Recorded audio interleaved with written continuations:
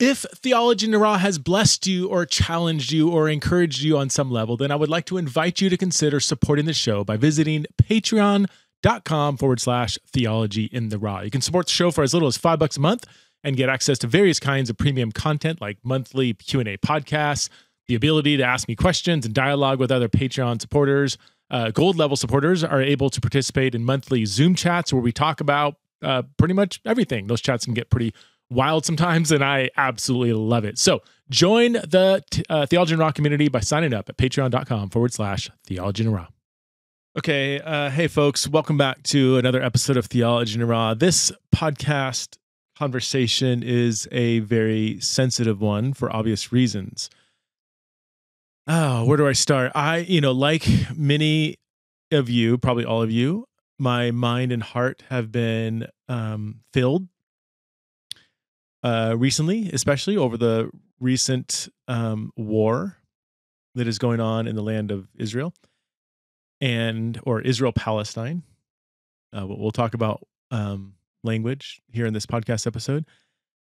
And I've been listening to a lot of news reports, outlets, watching videos, looking at stuff, realizing some stuff is accurate, other stuff is misinformation. A lot of things have a narrative surrounding them. And I want to get a full understanding of the ongoing conflicts and tensions and wars that are happening between Palestinians, or specifically certain groups like Hamas and the Israeli government. In my pursuit of knowing what's going on, I came across a really fascinating podcast conversation on Tim Whitaker's New Evangelicals podcast. I know some of you listen to the New Evangelicals podcast. And Tim did a fantastic 3-part series that I would encourage everybody to go listen to. The third one of that 3-part series was with our guest today, Daniel Bannoura. And I was very impressed and blown away at both Daniel's knowledge and also his knowledge, his experience, his nuance, and his tone. I just really appreciated hearing his perspective on the whole thing, especially as a Palestinian Christian who grew up in the West Bank, just outside of Bethlehem, literally born in Jerusalem, grew up in the shepherd's field outside of Bethlehem, and he talks about his upbringing at the beginning of this episode. Very well educated, has a bachelor's degree from University of Florida, a master's degree from London School of Theology, another master's degree in Islamic Studies from University of Chicago, and is pursuing a Ph.D. in theology from Notre Dame University. I think the perception of this podcast could be perceived as what some people call both sidesism, or it's certainly not this. It's certainly not justifying or excusing or diminishing the evil that Hamas committed on innocent civilians. And we both make that clear. Daniel makes that clear. We don't really get to the current situation until, I would say, the last half of this very long podcast conversation. Okay. So we don't jump immediately into the current war. Well, that's the whole point of this podcast, is because this thing didn't start like a week ago. Like, there is a 100+ year history here that's important to understand. And so I brought Daniel on to help us understand the lengthy history of the Jewish people and the Palestinian people living in the same land together, which has led to the current state of Israel and the West Bank and the Gaza Strip and so on and so forth. So let me just say, I just say this super clear up front. We say it again, and we'll say it several times in the podcast. By trying to give historical and social and religious context to the events, in no way diminishes the atrocities that Hamas committed against innocent people. Um, and I'm going to turn right around and say, I also, and we condemn that. And I say, we also condemn the retaliation that has led to the death of thousands of innocent Palestinians, including, I believe, around or over 1,000 children. So, by giving a fuller context, we are certainly not excusing or justifying evil at all. We are not doing what some people call both sidesism. Like, okay, you have this side, but hey, but what about this side? And you just kind of run around in circles and don't actually address the evil that is happening. I think it's important to give context to complex situations. So that's what we're going to do in this podcast. Without further ado, let's jump into our conversation. Please welcome to the show for the first time, Daniel Bannoura. Daniel, thanks so much for taking the time to come on Theology and Raw. I know this is kind of last minute. Reached out to you just yesterday, I think. So, or a couple days ago. So thanks so much for taking the time to have this, really important conversation.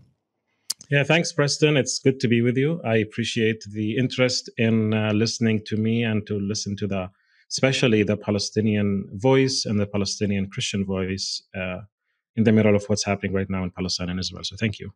Yeah. Well, I think I mentioned the intro. I haven't recorded the intro yet, but people listening to this have already heard it, so that's weird. But I just was so impressed and with your conversation with Tim Whitaker over at the New Evangelicals podcast, and I was like, oh my word, I was like, I reached out to Tim right away and says, dude, I just want to do that again on my podcast because it was so.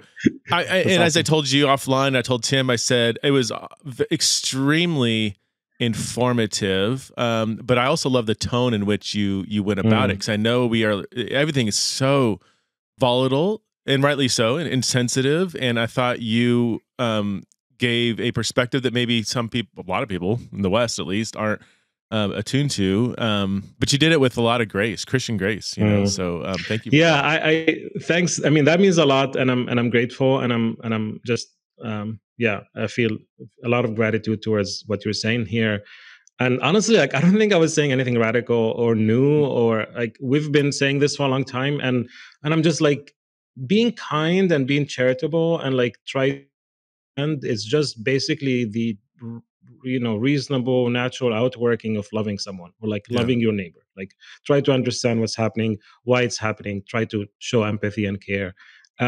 But also your response also highlights a huge problem in the American Christian / evangelical discourse, where we are too quick to vilify and ignore and attack anyone who disagrees with us. And so there's a lot of work, and there's a lot of work that Christians have to do in reflecting on our own biases and attitudes, and figure out a better way to engage with people who, especially those who disagree with us. I understand this has been very difficult in the last 6-8 years, but I think it's essential to our witness as Christians that we learn how to do this well. And I think the church fundamentally needs to do this well, and I think the world needs Christians to also be engaging in this work. So tell us real quick, for people who don't know who you are. Who are you? What do you do for work? Or thanks. So I am Palestinian. I'm a Palestinian Christian from the little town of Bethlehem. Were you born in Bethlehem? Were you literally born in Bethlehem? I wasn't. I was actually born in Jerusalem. Okay. Just to flex some more. So I was born in Jerusalem, and I grew up in Bethlehem. My family is from a little town by Bethlehem called Beit Sahur. It is the biblical shepherd's field. So we joke and say, well, I'm a descendant of one of the shepherds, who were there when Christ was born. So I come from this kind of long legacy of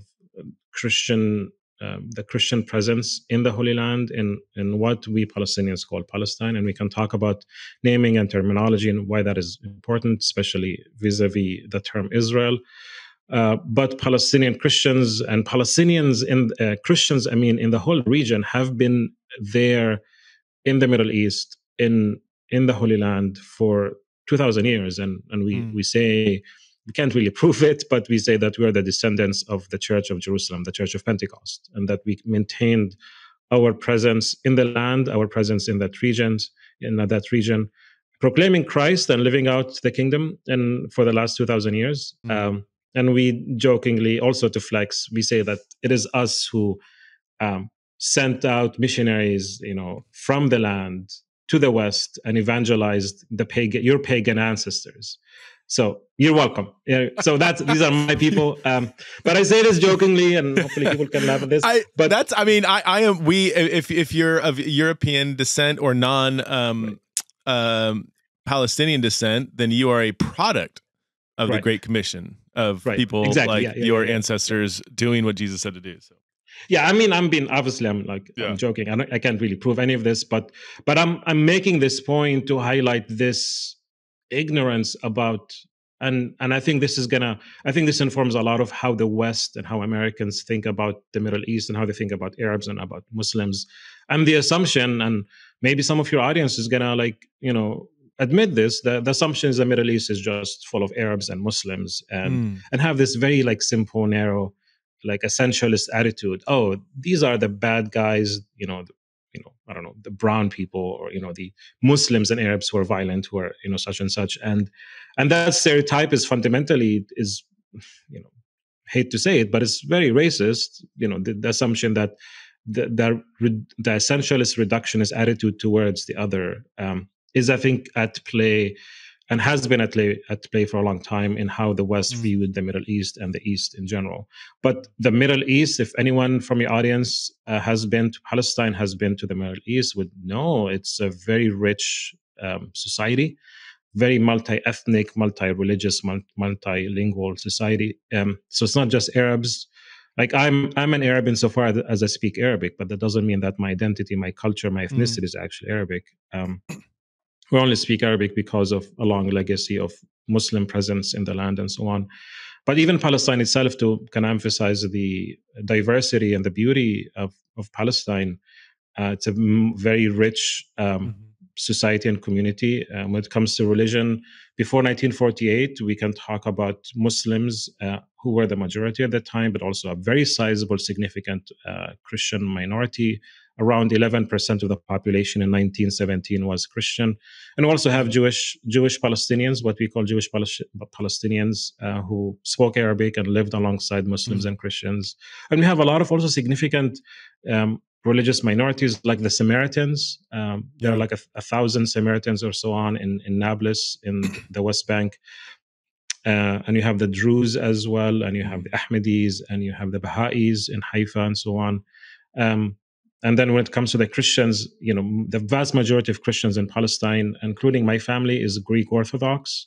I'm not Orthodox right now. I'm a pastor's kid. My dad is a Baptist pastor.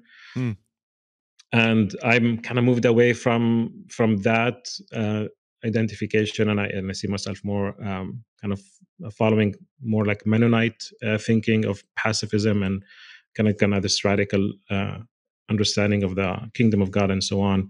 But I grew up as a pastor's kid, as a kid of a pastor, Baptist pastor. But the larger Palestinian society is Orthodox, Roman Catholic, Latin Catholic, and then you have Syriac Christians, you have Armenian Christians, you have Coptic Christians, and you have so many different diverse communities of faith in Palestine. So anyway, it's a very rich society. Can I ask the essentialist real quick? Is that you said? I think you said 1917 about 11%. What is that now? And is there a difference between Palestinian Christians in Gaza versus the West Bank? Is there more of a Christian presence in the West Bank versus Gaza, or is it about the same? Yeah, I mean, I guess that takes us to the whole question about the history of what's happening and what's been happening there since 1917. So before I answer that specific question about Christian presence and so on, Palestinians like myself and all of us really do not understand what happened last Saturday or 10 days ago and on October 7th to be like something that is new or different. And we see this kind of new escalation of violence as a continuation of a long legacy of violence and oppression that did not begin on Saturday, did not begin in 67 when the Gaza Strip was occupied did not begin in 48. We actually say it's a 105-year-long occupation or struggle against the empire, against colonization of the Palestinian indigenous populations that began in 1917 with the Balfour Declaration, when the British Prime Minister at that time, Balfour, sent a letter to European Jews promising them a Jewish homeland in Palestine.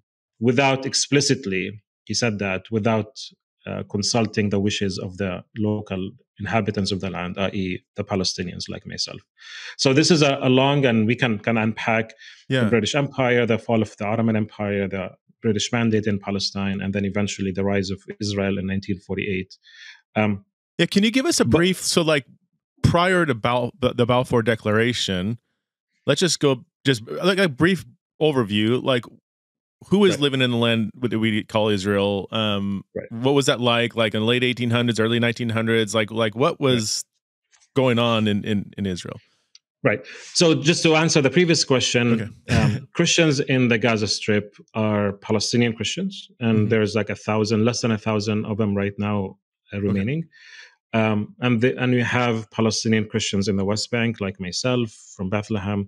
Mostly Christians in Palestine. Palestinian Christians resided in like the big kind of Christian cities. So that includes Bethlehem, includes Jerusalem, includes Nazareth, which is a completely Palestinian city in Israel, and a large, I forgot the percentage now, but a large number of its population is Christian Palestinian. Who are citizens of Israel. So all of us are Palestinian Christians. All of us, we live in different political realities. So myself I as a Palestinian from Bethlehem, I live under the military occupation in the West Bank. Christians in Gaza live under a grueling 16-year-old blockade of the Gaza Strip. Palestinians and Palestinian Christians in Israel today, who Israel likes to call Arab Christians or Arab Israelis, which is a very problematic term because you remove your nationality or ethnicity from them and you define them by their language. It's like calling you English because you speak English, which is like silly. But that's kind of part of like an Israeli legacy of erasing Palestine. Taking over the land, and I'll get to this in a bit, and calling it Israel. So if you have Palestinians in what is today Israel, you cannot assert their own national identity, so you call them Arab, because that's the next best thing you can say. Well, let's define them by their language vis-a-vis us, the Jewish Israelis. So all of us are kind of united in our kind of own history. Like I said, most of the Christians are Orthodox, but you have Catholics and you have Protestants, evangelicals, and so on and so forth.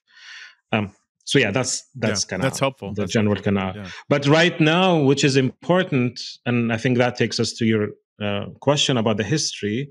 The Christians of the land, we're now down to basically 3 to 4%. In the West Bank, we are basically 1% right now. In the Gaza Strip, out of 2.2 million Palestinians, only less than 1,000 of them are Christians. And in East Jerusalem, you have a good population, and then in what is called Israel proper, as it's defined internationally, you have a significant population in Nazareth and in Haifa. But then altogether, we're talking about like a small population of the whole like Muslim and Jewish populations of Palestine and Israel. Just a note on terminology. I think it's important before I talk about the history. All Palestinians consider the whole land to be Palestine. And that's going to be explained when I talk about 1948, and then in context and then in relation to Hamas. And all Israelis, and most Israelis at least, would consider the whole land is to be Israel. And then Palestinians basically lost this battle of terms because we lost the land. So Palestine doesn't exist anymore. And we're relegated to these kind of different communities. You have a community of Palestinians in the West Bank, you have the Gaza Strip, you have East Jerusalem, but now the rest is now technically called Israel. But for Palestinians, and like I said, I'll deal with this, all of the land has been Palestine, continues to be Palestine. For the general, like naive American, the place is called Israel, right? This is just the typical discourse. But if you have a little bit of understanding, you would say, well, there's Israel, and there are the occupied territories, the Palestinian territories, and these mostly refer to the West Bank and to the Gaza Strip. and the West Bank includes East Jerusalem. So these are the occupied territories, and that are waiting to be resolved in this kind of peace process of what we call the two-state solution, where the land would be divided among the Israelis and the Palestinians. Okay. So I think terminology is important. I sometimes, if you catch me on a bad day, I just call it Palestine, because that's an ideal, an understanding of Palestine that is inclusive. That, like I said, Palestine historically included Jews, so it's an idea of a land that is inclusive to all of its inhabitants. Mm-hmm. Israelis, on the other hand, kind of have this. We'll deal with this Jewish supremacist ideology that sees Israel to be the homeland of the Jewish people, and per Israeli law, only Jews have self-determination in the land. So it's only exclusive, and the power is going to one ethnic/religious group. But Palestine is a more inclusive idea. But the proper way to think about it is to just call it Palestine Israel, or Israel Palestine, like Okay. Palestine-Israel, which is in a way that you try to humanize and acknowledge the existence of two people that call this place home. So I mean, anyway, no, that's really helpful, and I really appreciate the thoroughness. I mean, I think I would say it's part of this broad colonialism project, right? So I mean, I would imagine that people in many parts of Africa would feel the same, that the modern political borders were kind of imposed on indigenous ethnic people. It is, yeah. Anyway, I mean, and I don't know enough about that. I know enough to know that there's similarities there, and I do think language. Yeah, language is really powerful, as huge. You and I both know. So, how do you want me to, if I refer to the land as Israel-Palestine, is that a neutral? That's great. Yeah, okay. Palestine and Israel, Palestine. Okay, Palestine, Israel, hyphenated would work. Okay. But to your point, you name it, you claim it. Like language is super powerful, and I think the discourse that says this is Israel, essentially, perhaps not intentionally, but erases Palestinians, erases a long struggle for Palestinian freedom, erases the people that have always been in the land, and we become invisible. And this is evident in political discourses. This is very clear in very theological formulations where they talk about Israel, the land of Israel, and also in tourism and pilgrimage, where you go to Israel to see the holy sites. But you just ignore that the churches exist there because of the Palestinian Christians who maintain these churches and they pray in these churches. So language is very important, and like unintentionally, this language of only Israel is dehumanizing. We become invisible. We're not human. We're not part of the imagination and the thinking and even the piety of Western Christians. We're invisible. But yeah, I mean, that's part of, going back to your question, that's part of like the whole legacy and the history of all of that. You want to deal with that now? Yeah, let's go back there. Yeah. All right. So as I think pre 1948, I just think I don't have a picture in my mind of what, maybe a bunch of Bedouins or something there. Like I just don't know what was going on in the land of Israel prior to the Balfour Declaration. Yeah. So not Bedouins. Like I said, it's a very rich society, and it's I don't think you meant this, but there is this Zionist narrative and myth that this is a land without people for a people without a land. Like this was a very common Zionist propaganda statement. And let me admit, I still have a lot of that in me. Ignorance that I'm trying to weed out even in this conversation. So and that's precisely what I said. Like this legacy of erasing Palestinians. And it's insane to me to assume that the most important property in the whole world, like the Holy Land, Palestine, Israel, is assumed to be empty or to be without culture or civilization. Like it's just insane, and just like betrays a super problematic, dare I say, like also like racist attitudes towards the Middle East. And I think I alluded to that earlier. But to assume like cities like Jerusalem or Bethlehem or Nazareth or like Akko, which is like a crusader city from like the 12th and 13th century, and Jaffa and so on, and Gaza to be like desolate is insane. It's insane, and it's ridiculous, and it just like goes against everything that we know about history. But that's just unfortunately like Americans, especially, who do not really have a good grasp of history or geography, and like so. I mean, I get it, but it's just man, come on, do better.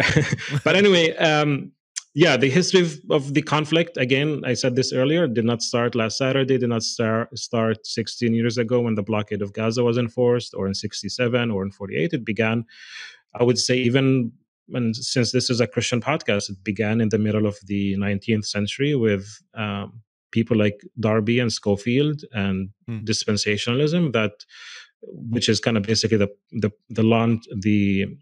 launch of proto-Christian Zionism that conceived these dispensations and that required Jews to be in the land for Christ to come back. And they pushed heavily, driven by a very terrible way to read the text, but it's also by a bit of anti-Semitism as well. How do you take care of this Jewish problem?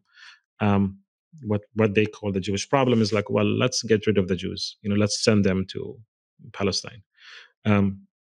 So this was the rise of Christian Zionism. I'm not the expert on it, but there are some fantastic works by Robert Smith and others.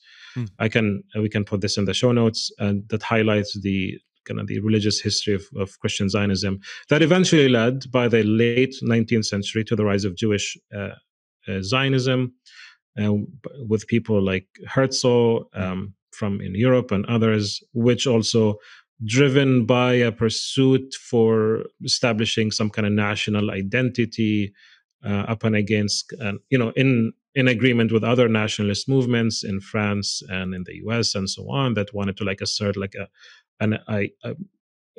a unified Jewish identity that is grounded in a place, in a land. And most of these Jewish Zionists were not really particularly religious, but they understood that Palestine, which was called Palestine at the time, is a legitimate place for them to pursue, to have their homeland established there. And and also, by the way, the conditions of many of European Jews at the time, despite anti-Semitism, which is in the genes, if you will, of a lot of European Jews, European Christians at the time, a lot of these Jews enjoyed a lot of power and privilege, like the Rothschilds and others in the British Empire that were very influential. And so Jewish Zionists pushed heavily and lobbied, especially within the British Empire, by the rise, the beginning of the 20th century, to basically pursue a homeland for themselves in Palestine. And that's why. So the Balfour Declaration that I referred to in 1917 was sent by Balfour, the prime minister of the time, to Rothschild himself, the patriarch of the Rothschild family, telling him, after a lot of lobbying by the Rothschilds and others, we look favorably upon establishing a Jewish homeland in Palestine.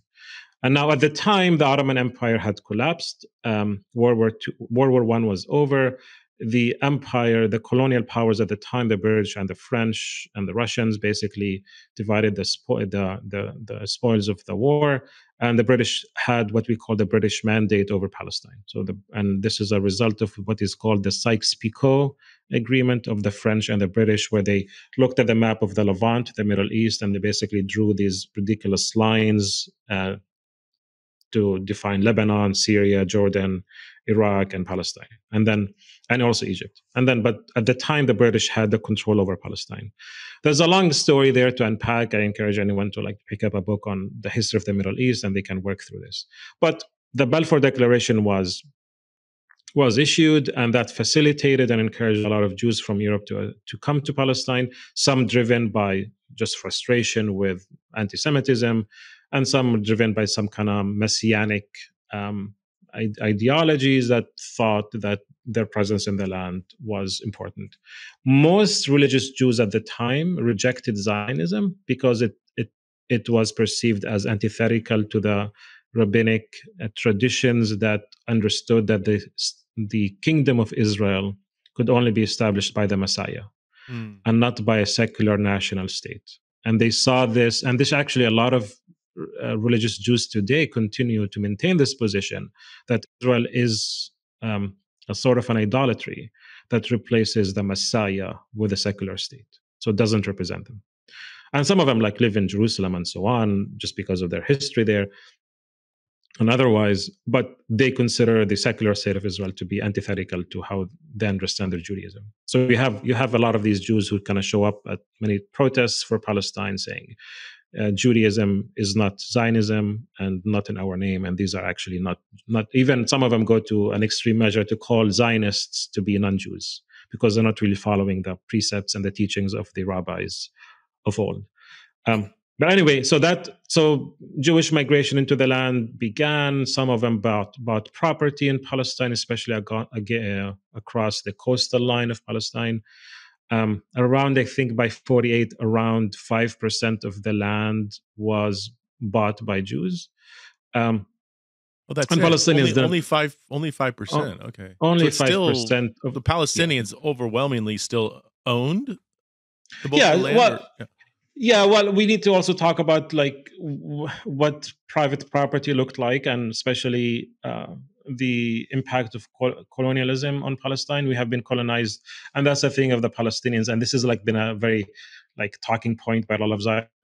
When did you ever have a Palestine? It was never a free Palestine. It's like, yeah, you're right, because we've been colonized. Right. Just like the Indians and African nations, we have not have been able to establish our homeland because of the history of the Ottoman Empire that took over the whole Middle East, and then the British Mandate that took over chunks of the Middle East, and then you have Israel established in 48. So like the indigenous population. Would it be too simplistic to say like that Palestinians were sort of renting the land from the Ottoman Empire? There was over in control, and then the British Empire, so they didn't have legal ownership, but that's a byproduct of colonization. Not that they wouldn't, they very much, this was their homeland. This is, I mean, you've established some. So yeah, there's we need to unpack this a bit. So for the most, you lived in the land for the longest time, and your family has been there for generations. Like speaking of my family, for example, the Bannoura family, I can count 13 generations of my family. Like I have the whole tree of us living in Beit Sahur. So we've been here for generations. We luckily have deeds to the land, and we have the property, and we can maintain that. Many Palestinians, because of the Ottoman Empire, so back up, the end of the 19th century, the Ottoman Empire was collapsing. It was the aging empire. Its resources were depleted, and just the whole kind of Great War with the West and so on, and the Ottoman Empire tried to increase its revenue through taxing its subjects, those it controls in the Middle East. So they devised a plan whereby if you live in the land controlled by the Ottoman Empire, you're supposed to produce, and you're supposed to like pay taxes to the empire. As an indigenous population, no taxation of that representation. Right? This is colonialism. We're not going to pay you money, and therefore we're not going to even record our property. Now, the Ottoman Empire was based in today's Turkey. They didn't really have like their tentacles everywhere. They just kind of controlled it. And they couldn't really manage all these things, and they couldn't force everyone to register their land. So Palestinians just continued living there. And some of them have land registered and paid taxes. Some of them are good people and responsible. And some of them is like, we're not going to pay money, give our hard-earned money, especially as poor peasants living in farmlands and so on. And we're not going to register our land. And refuse to pay taxes to the empire, to the foreign powers that control them. So now the Ottoman Empire was like, hey, actually, they figured out what was happening by the indigenous populations, not just in Palestine. This is throughout the Ottoman Empire, and they basically forced the inhabitants, their subjects, to pay taxes by saying that if you do not cultivate your land over a certain period of time, we would confiscate the land from you. And that led many people to register their lands and so on.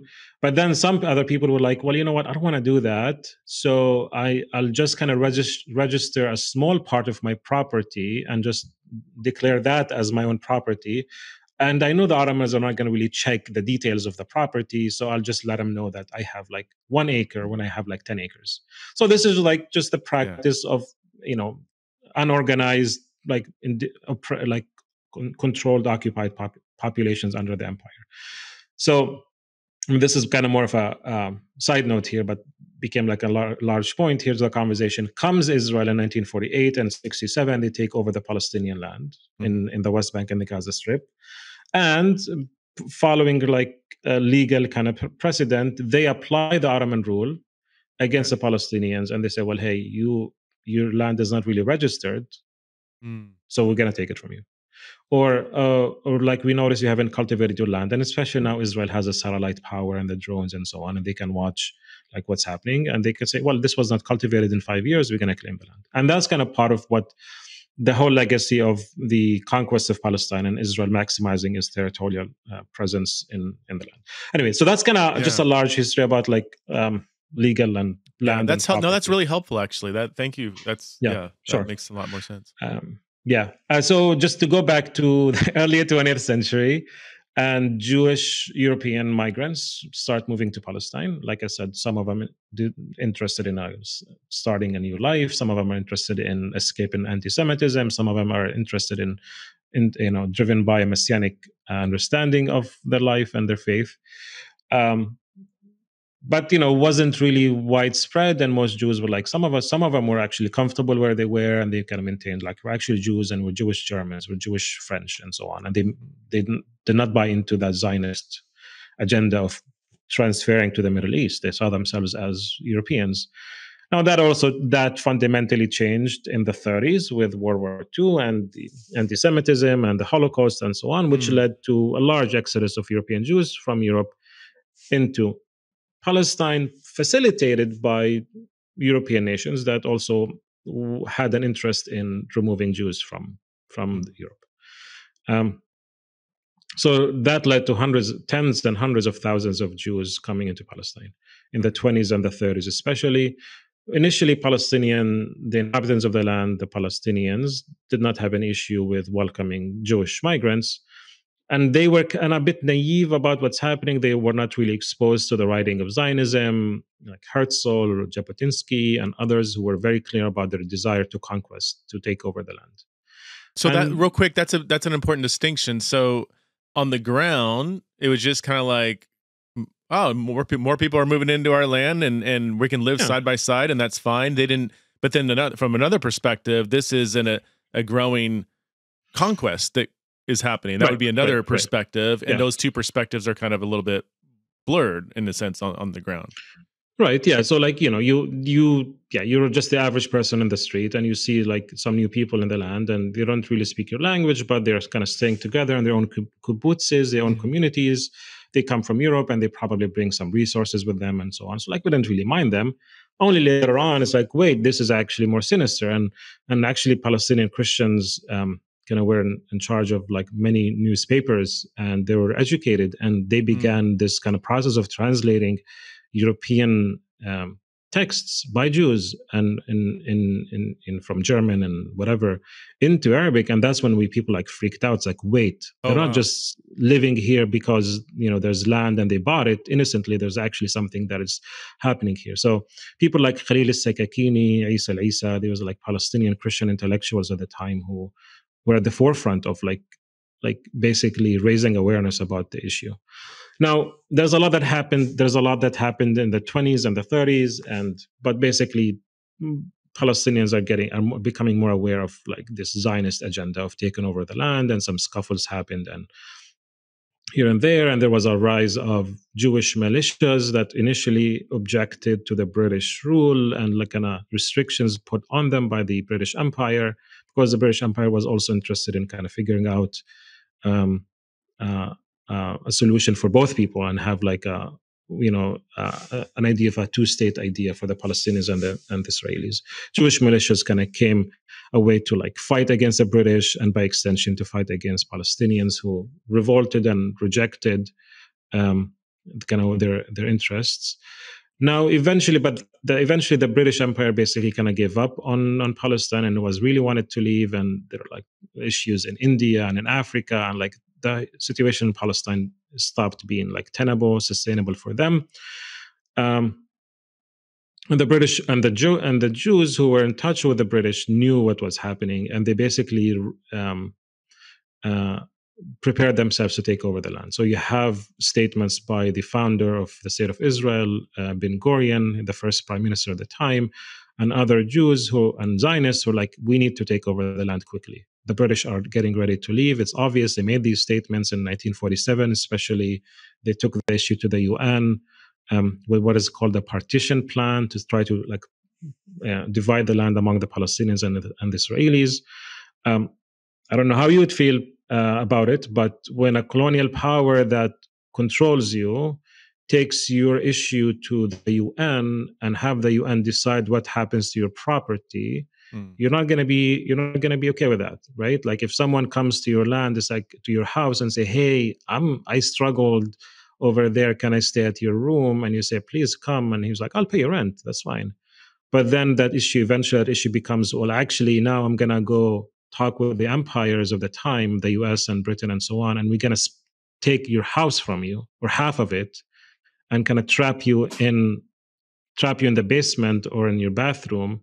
You're not going to be cool with that. That's not going to work. It's a very reasonable response, and Palestinians were keenly aware of the British Empire and its divide and conquer policy and its like objectification, subjugation of the indigenous populations. Palestinians rejected that plan. At the same time, I'm sorry if this is long-winded, but hopefully it's interesting. It is but to me. So if people are interested, they could change the channel. I'm loving it. So yeah. Okay, that's great. And then by 47, the Zionist militias at the time, the Irgun and the Haganah, got together, and there was this plan called Plan Dalet, D-A-L-E-T. People can look it up, which was basically the strategic military plan by the Zionists at the time to take over Palestine. And basically, it's a tactic of transfer. The land is populated by Palestinians throughout, by Arabs throughout. We need to find a way to kick them out so that we can establish our Jewish homeland. So they initiate Plan Dalet in 47, which is basically what the Palestinians call the Nakba, Nakba, or the Arabic word for catastrophe. And they began very brutal campaign of ethnically cleansing Palestine from its Palestinian populations through who was? I mean, the Zionist militias. The Zionist militia. Okay. Zionist militias that eventually were coalesced into the Israeli military today. But these militias, the Haganah and the Irgun and others, went to Palestinian villages and basically massacred them. So you can talk about around, I think, 40 massacres were committed between 47 and 48. So, for example, Deir Yassin, Lifta, Kufur Bir'im, Aylabun. I just mentioned, so two of these, Aylabun and Kufur Bir'im. I don't know if it matters to people. I think it should, at least. These were Christian villages in the north of today, that is the Galilee, North Israel today. And these were predominantly Christian villages, and they were ethnically cleansed. They removed all of the Arabs there through the bombardment or through attacks or through massacres committed. Deir Yassin is the most famous massacre committed, where tens of Palestinian farmers were like lined up and shot. Now that led to the beginning of what is called the refugee problem for Palestinians. Daniel, can I ask a question? And it could sound offensive, and it's so I, but I go for it. Well, because I'm just wondering if people are wondering, like, well, what, like, so they just randomly went in and massacred people, and I think the question is, like, was there any provocation? Like, was there any like what would a Jewish person living in that era, what would they say? Like, what would their side is there a their side, or was it just a one-sided, ruthless massacre? Why would they do that? I mean, is it just so I'm telling you from, I'm sure you can find it. Like, I'm sure you can justify it. I'm sure we can justify anything. You can. Well, not justify, but yeah, but you can either way. But no, but I'm serious. Like, you can give a reason to say, well, oh, you know what, the Arabs did this, the Palestinians did this, so we had to do this. Like, I'm sure you can say that, and people make that argument today. I'm trying to frame it, and as is evident by the writings of Zionist Jews from the late 19th century up to the 30s and the 40s, and I mentioned people like Ben-Gurion, Jabotinsky, and others were very clear that they need to establish a Jewish homeland, and that Jewish homeland is occupied by Arabs, and we need to find a way to rid ourselves of the Arabs and to transfer them out of the land. Like, this is a project not just from 47 and 48. This is a project from the beginning of Zionism of establishing a whole Jewish homeland. This is the Balfour Declaration, a promise by the British Empire to establish a Jewish homeland, which necessarily means that the Arabs have to go. I'm But curious, did they evoke the biblical conquest? I mean, because this has so many parallels, which are, unfortunate parallels, right? Totally.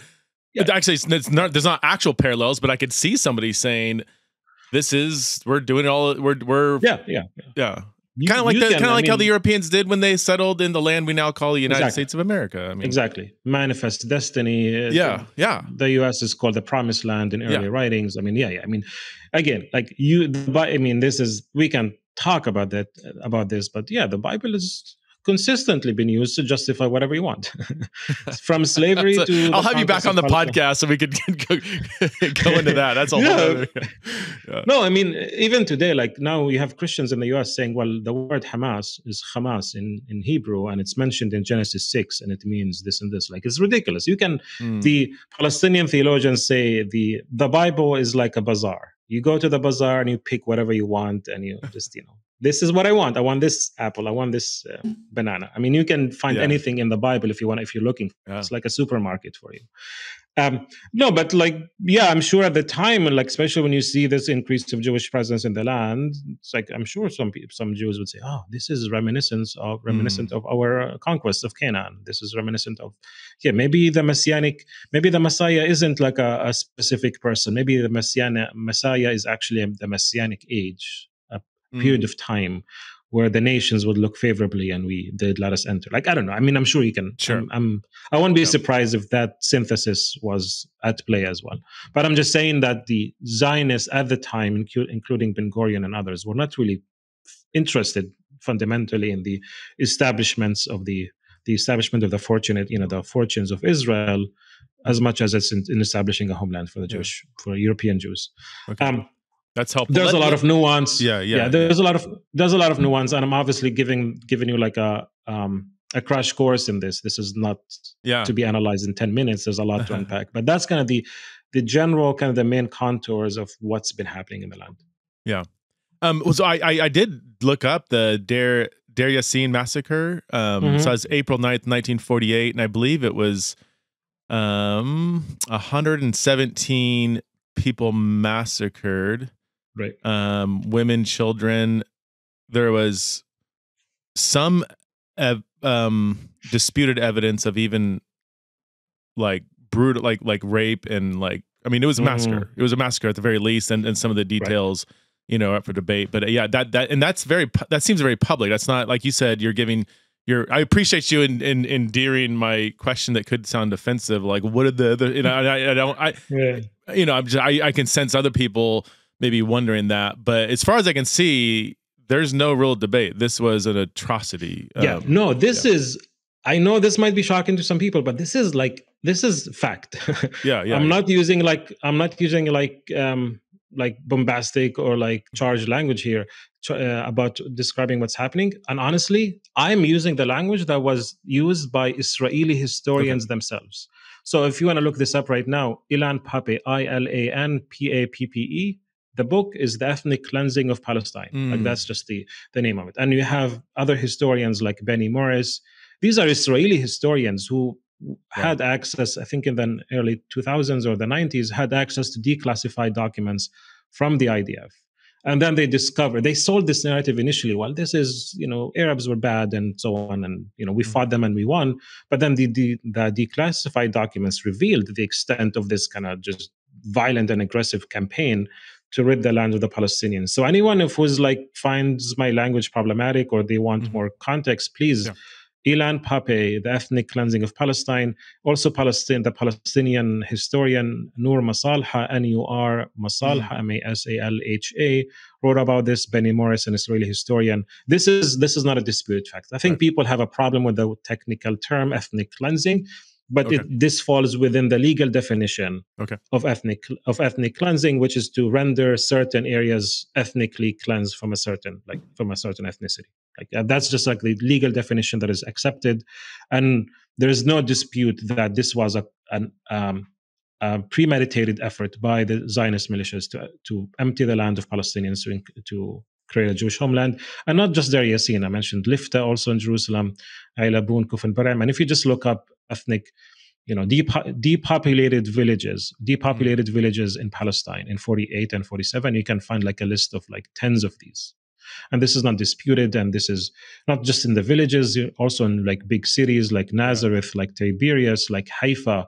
All of them have legacies and stories of the removal of Palestinians. Some of them through massacres, to be fair, not to like paint a very wide brush here. Some of them were clear massacres, but you just commit one massacre and like everyone around you would freak out. It's like, well, wait, they're coming for us next. We're next to Deir Yassin. We better get out of here. Wow. And that's what's led to the refugee, crisis. Some of them were massacred. Some of them were bombarded. Some of them, the Jewish militias came to them. Like I know this in the Galilee area of these kind of Christian villages, like in Kufur Bar'am. They bombed them. They came to them. It's like, hey, if you stay here, we're going to bomb the whole village. And you have 10 minutes to leave before we bomb the village. And Kufur Bar'am, for example, was bombed by the Jewish militias. And they escaped now. And so I got to visit Kufur Bar'am in the north, and it's very close to Lebanon. And now its people mostly went to Lebanon and became refugees. These are Christian refugees, Palestinian Christian refugees who now live in Lebanon in refugee camps as a result of this. And this is throughout historic Palestine.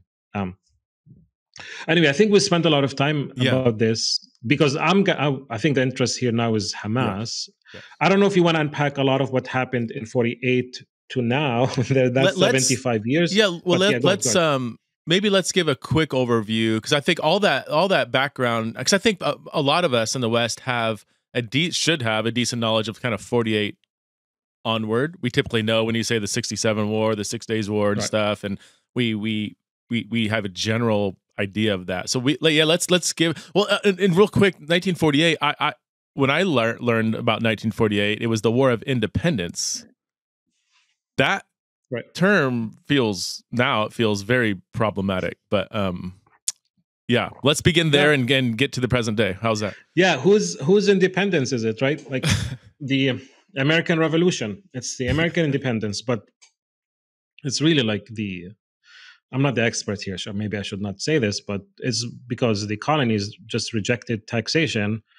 And I think because slavery was banned and the British tried to stop slavery, and George Washington did not want to give up his slaves, or like Americans did not want to give up the slaves. I think they were denied to go west of Pennsylvania. Maybe, I don't know if this is like, I don't know. Yeah. But like, yeah, you call the War of Independence, but the British are like, what are you doing? We're taxing you because we need to collect taxes, and you cannot own slaves anymore. It's not like the King George III, like viewed what happening as independence. He saw this as a mutiny against the legitimate, government that controlled the land. But we call it independence now, and like obviously makes sense. But Israel calls it independence. Palestinians call it the Nakba, the ethnic cleansing of all Palestine, the erasure of Palestine, the displacement of more than 700,000 Palestinians. We didn't mention this earlier. Oh my word. But you have this huge exodus of the Palestinian populations from Palestine into becoming refugees. And most of them went across the land to Jordan. That's where the militias kind of forced them to Jordan or to Egypt or to Lebanon and to Syria. And some of them moved into the West Bank and the Gaza Strip. And this is important because that's the context of Hamas. And they continue to be refugees. Now, 700,000 Palestinians 75 years ago is 5 million refugees today. And they continue to be refugees, continue to be stateless people who have a right to the land. This is a UN resolution, I think 194, that guarantees the refugees a right to return. So this is the Palestinian right of return, saying that those who left the land in 48 have an undisputed right to go back to their land. Ukrainians who escaped the war in Ukraine right now have a right to go back to Ukraine when the war is over.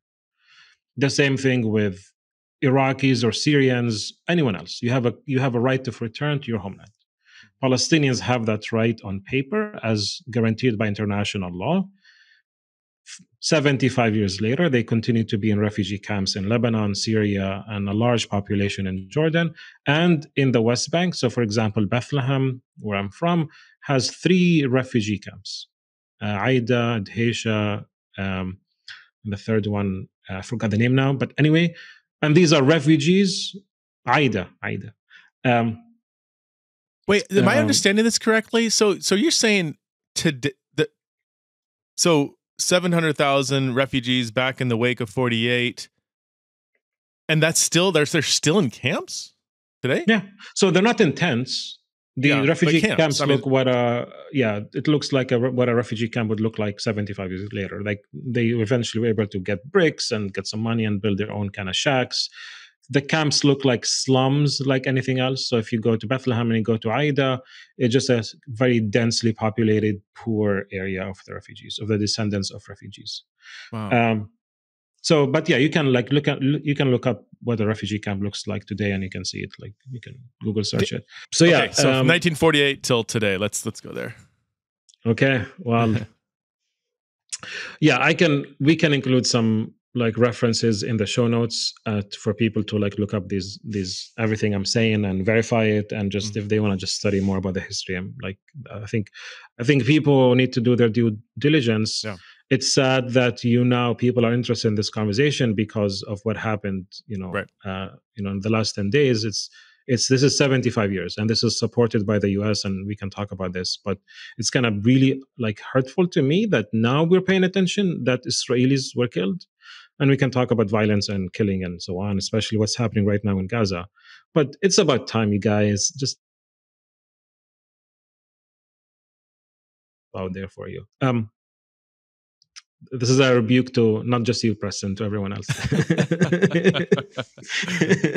in love, I say. But especially because we're complicit in this, because the U.S. supports what's happening there, because there's unconditional $4 billion a year go to Israel to maintain the occupation of Palestine. Yeah. But we can talk about that in a bit. For what it's worth, I lived in Israel outside of Jerusalem for 4 months in 1999, and I've had a growing interest in the conflict and always wondering, nothing happens in a vacuum. So like, right, people don't just wake up one day and say, because there was always a fear we'd take the bus into Jerusalem. There's always that little bit of a nervousness because there's, periodic suicide bombers, and they blow up buses. In fact, one of the buses on our route a couple years later was blown up. Like, and I could have been on the bus, And so, but it's like, and even then, but this is 1990, I was in my early 20s, bathed in all kinds of certain ideologies and everything, But even then, I'm like, wait. I don't know. Do people just wake up one day and say, I'm going to go bomb up? Like, why would they do that? That's evil, period, full stop. Right.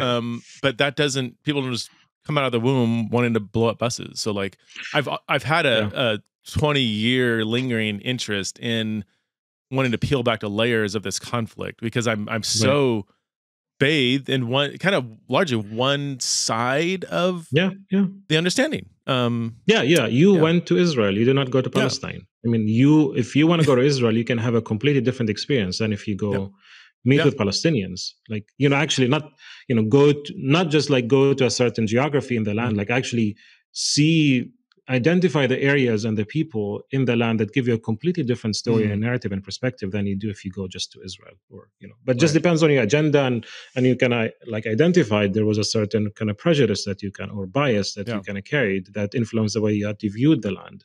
But also you were curious about like, hey, well, there's something off here, like I need to like unpack this, and you have the fortunate opportunity to even go there. Like the vast majority of Americans haven't been there, and fundamentalists and conservative Christians already have their preconceived ideas about the land, and mostly driven by Islamophobia, ignorance, xenophobia, and just an old tired trope, that binary trope that sees you as a good person and those who oppose you, or those who look different, those who speak a different language or different religion or profess a different religion, to be bad and wrong, and so on and so forth. And that's I think is very prevalent today, still continues to be.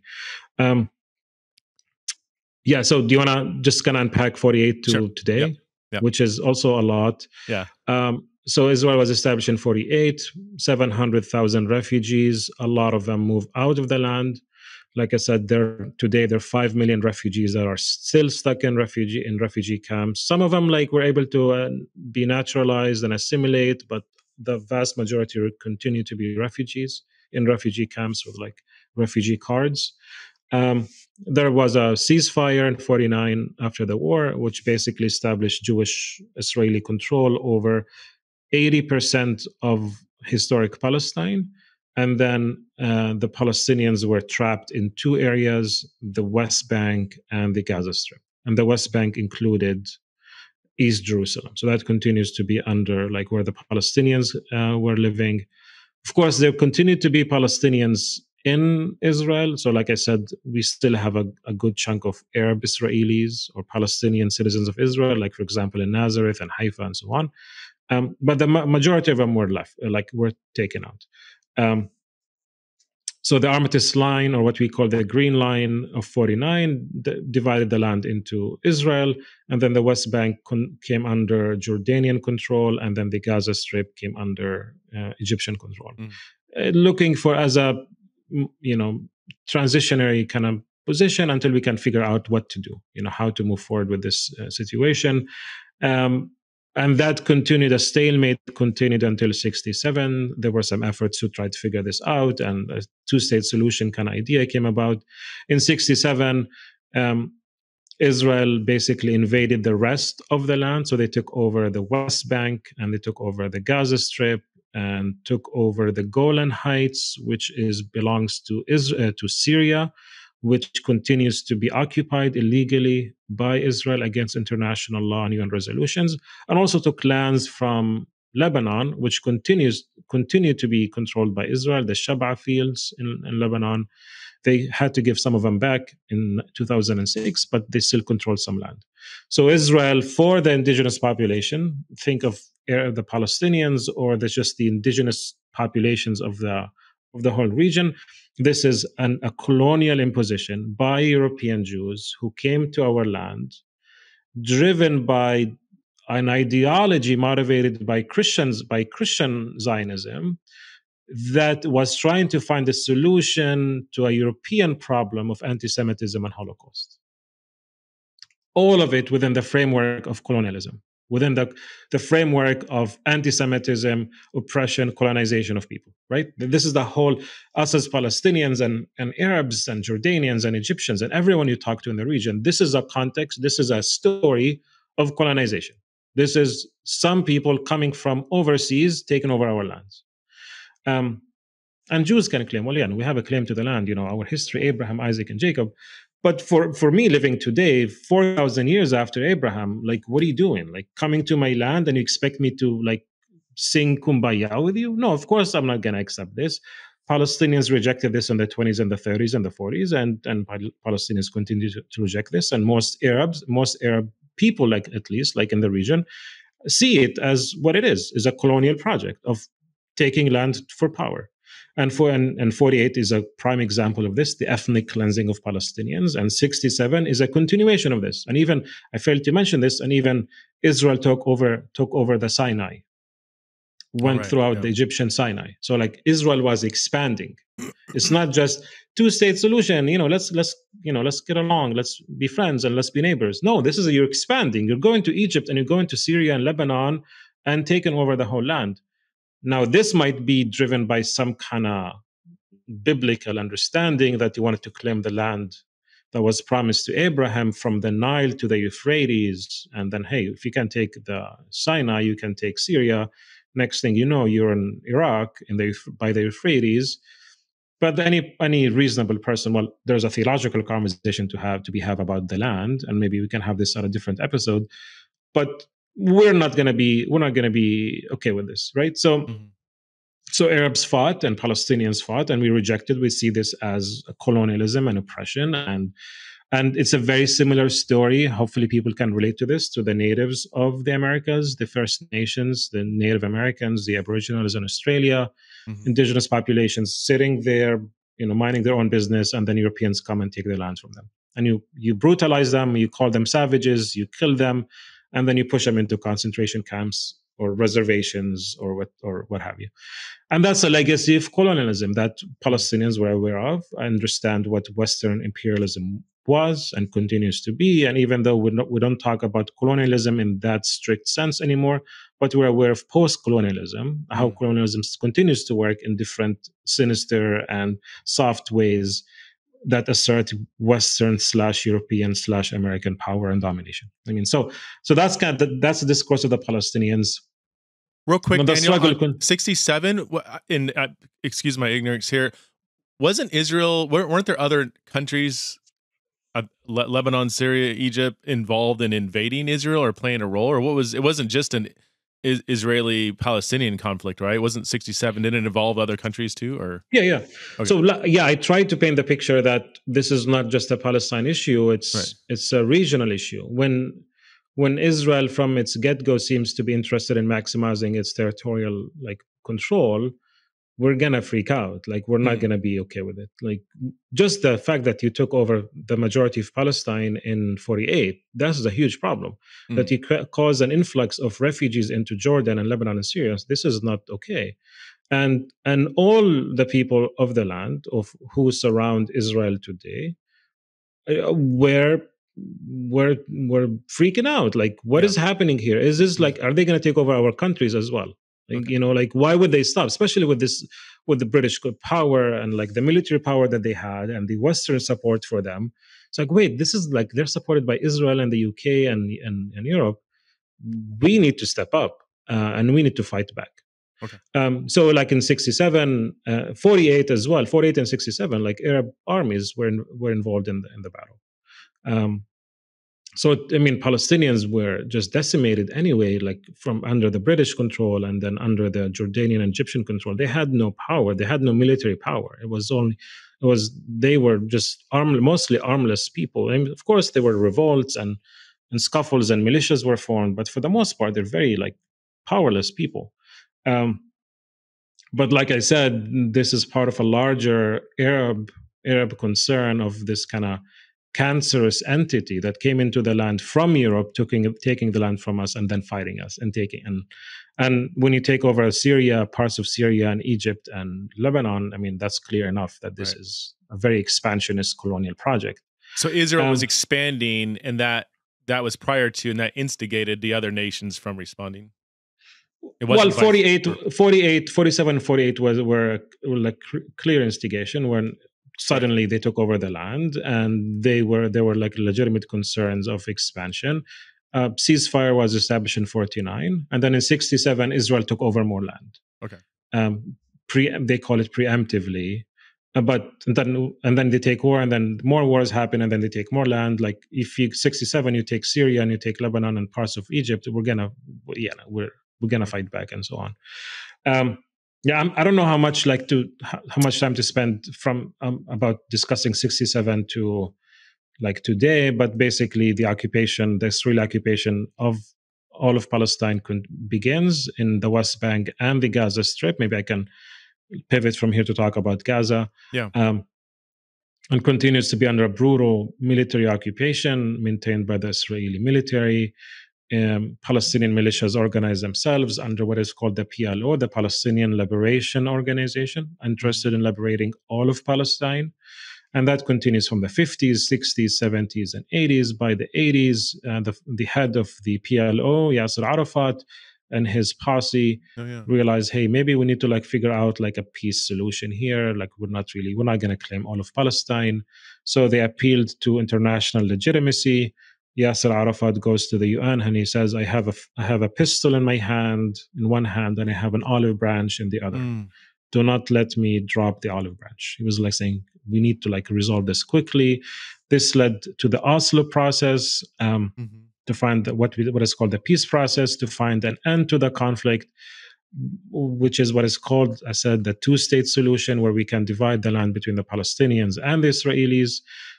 This was in 93, was signed. So if you're old enough, you might know the picture of Bill Clinton shaking hands with Ishaq Rabin, the Israeli prime minister, and Yasser Arafat, the Palestinian president. You can look this up. It's a well-known picture. And the idea was by the year 2000, Palestinians would be granted a state for themselves in the West Bank and in Gaza Strip, with East Jerusalem as its capital. And there are these kind of last issues to work out, the refugees and East Jerusalem, what would that look like, and so on. But that was kind of the promise, and a lot of negotiations happened, but all of them kind of failed. And Palestinians quickly realized that they were duped by Israel, thinking that they're actually going to give them some kind of autonomy and self-governance. But that was more like basically a big like trick by Israel. And the Palestinian government made a lot of mistakes kind of with the Oslo agreement. And this is considered like a very embarrassing and kind of shameful agreement for the Palestinians. Fast forward to 2000, there was a second intifada, the second Palestinian uprising, and this is when I was a teenager. There was one uprising in the late 80s, which eventually ended with the Oslo agreement, which was like this popular, mostly nonviolent revolution or resistance uprising, even using slogans as "no taxation without representation." They threw out their ID cards and they rejected kind of the military and so on, and led to very cool, awesome kind of popular resistance movements, and with large support from like South African allies and others from the US and so on that kind of came along the Palestinians. The second intifada in the 2000s was more aggressive and more militant. Hamas, oh, by the way, Hamas was established in 1987, funded by Israel to counterbalance the secular Marxist, leftist Palestinian resistance movements. Following the example of the US and Taliban in Afghanistan, let's support Islamist movements to take credibility and power away from the secular movement. So that's gonna, remember the Taliban and Russia and like how the US funded Taliban and so on. So it's like, hey, the US is doing this. Let's do the same thing, and let's basically fund Hamas. So that led to the founding of Hamas in the late 80s. And this is not like a conspiracy theory. Like no. Like I read it Israeli on Wiki. Not the Wiki. It's but it's a fact. Like Israelis, everyone, like Israeli generals admit this, and that they funded Hamas as a way to like counteract the Palestinian resistance movement of the time. But eventually Hamas, not to like say what's happening today now is like orchestrated by Israel, but to say that Hamas is that monster that Israel created that now Israel cannot control, basically. Okay. But it was an attempt to divide and conquer. It's an attempt to alienate Palestinians and create kind of faction of power and division among the Palestinians. This is a very classic kind of divide and conquer strategy used by whoever is in power, like any empire, to like divide the people among themselves.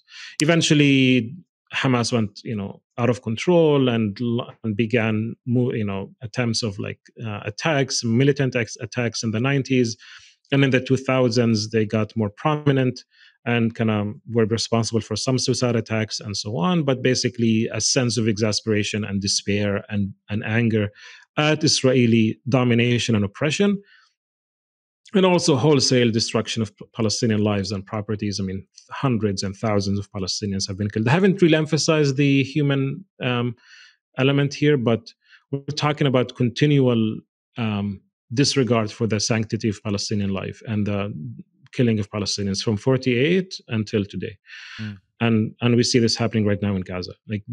And if you just look up the the casualties of Palestinians and Israelis over the 20 years or so, it's a very lopsided graph, like heavily on the Palestinian side, where Palestinian children, women, everyone is killed. In the 2000s, I have a friend, Johnny, a Christian, who was sniped in the neck and killed by a sniper because he broke curfew in Bethlehem. My neighbor, Atallah, a Christian, also was killed. My cousin shot. Another cousin of my dad was shot in, these are all like Christians, was shot in the spine and now is in a wheelchair. And this is just the Christians, like immediate, like relatives of mine. And there's like wholesale killing, assassinations of Palestinians in the 90s and the 2000s and so on.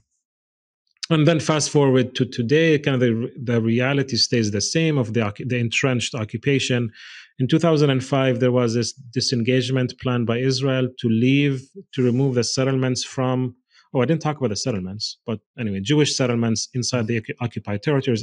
Speaking of expansionism, if Israel wants a two-state solution, why are you focused so much on moving your populations into the West Bank and the Gaza Strip at the time, and effectively ending the two-state solution. Like, why do you have this consecrated effort by your government to move your population, take over Palestinian land, using Ottoman law to justify taking Palestinian land, including the land of my family in Bethlehem, where we lost basically 12 acres of land to Jewish settlers, Jews who came from Brooklyn and Poland and Russia and now live in my family's land.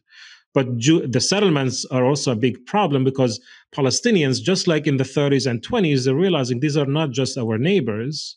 These are people who are interested in getting all of us out and taking all of our land. And now you have 800,000 Jewish settlers in the West Bank. Not in Gaza, not with Hamas. This is under the Palestinian Authority and the Israeli, peaceful place, which is not. But you have so many of your people against international law because transfer of populations in occupied territory is considered illegal by the Geneva Conventions. But why would we care about international law? And they're doing this to the Palestinians, and we lost land. And I'm like, the suffering of my tribe, the Palestinian Christians, is insignificant in if we look at the suffering of all of Palestinians and mostly Muslim Palestinians. But anyway, if telling my story as a Palestinian Christian would help people understand how this is unacceptable, hopefully that helps. But ongoing abuse, humiliation, oppression of the Palestinians, constant the building and expansion of settlements, and the chart. And if you look at the charts of like the number of settlers in the West Bank and like over the years, it's like abhorrent what's happening, and systemic violence against the Palestinians.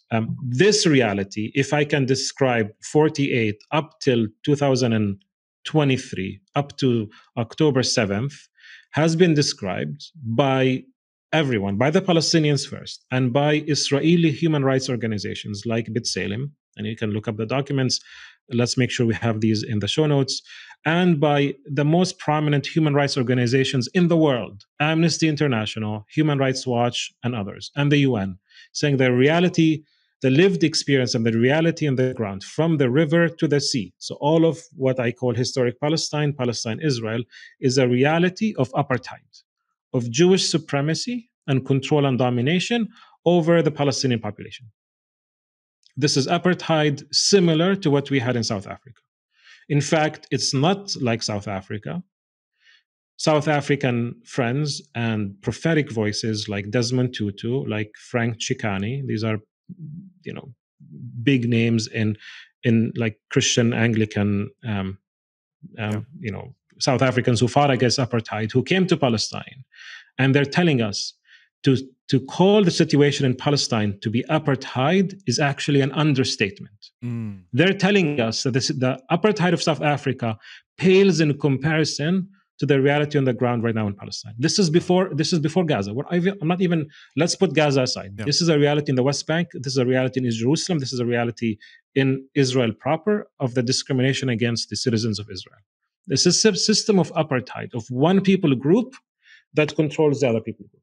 It's a system of Jewish supremacy and domination and oppression of largely unarmed populations under a very aggressive military occupation. And we can unpack this a lot, and I'm happy to share resources about how the law has been used about this, the nation-state law of Israel that clearly says only Jews have self-determination, and we can talk about the legal issues and UN resolutions and international laws that are being broken all the time. We can talk about the cost of life, a discrimination when it comes to water resources, allocation of water. Settlers get way more water than the average. Palestinians get way less water. This talk about land property, about rights of movement, where me as a Palestinian have less rights of movement than you, Preston. If you come as a tourist, you can drive everywhere. I, as a Palestinian, do not have the right to move.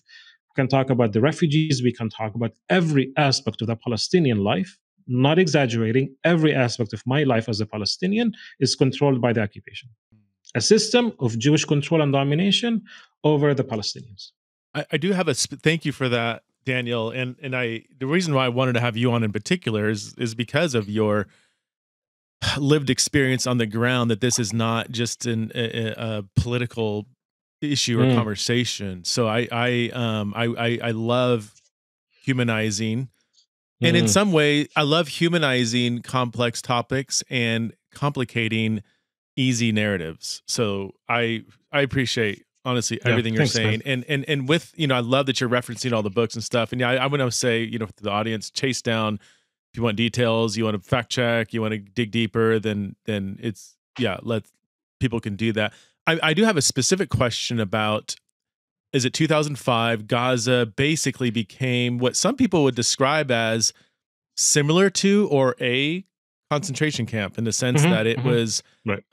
walled off and people are not allowed to leave. All the water, electricity is controlled by Israel. And from what I hear, even the water is kind of contaminated. Right. Like there's just layers and layers. 80%, I think, are living in pretty brutal poverty. It's the second most densely populated part of the planet. And I just talked to my kids about this, and they're like, "Well, why would they? Why? Like, how come they can't leave, or how come this became a walled off concentration camp? What would? Yeah. I mean, a lot of what you said is probably part of the why, but maybe to address that specific question, what led to this walled off part of the Israel-Palestine? Yeah. So, where do I start? Where do I start? So I hopefully I laid out a hopefully clear and consistent and fair analysis. Obviously, this is my position as a Palestinian, not just a Palestinian, but someone who's very critical of what's happening in the land. And my history, my understanding of Hamas and what's happening in Gaza doesn't go back to 10 days ago. It goes back to a long history that started in the late 19th century, early 20th century, 48, and the ethnic cleansing of Palestinians and the Nakba, and the continual kind of occupation and oppression of the Palestinians within a framework of Jewish supremacy and apartheid. So that's a reality on the ground that has not really changed. Like that's how it's always been, of Jewish domination, of a Jewish or an Israeli or a Zionist boot over the neck of the Palestinians. Gaza is just one example of what that is. And so there are specific issues about Gaza that makes Gaza, the Gaza Strip, the Gaza Strip, but these are accidental. Like the reality is the apartheid. And what the specificity of the Gaza Strip is only one specific example of other examples of how this apartheid and colonization works itself out. So we have to be aware of this. Like, there's nothing special about Gaza. It's only special in its accidental features, but it's part of a large problem that exists throughout all of the land. We'll talk about violence and the Hamas attacks. I would love to talk about that in a bit. But basically, just to do the history of that, I mean, everything you described is correct and even worse. But what happened in 2005 and 2006, you had Palestinian elections.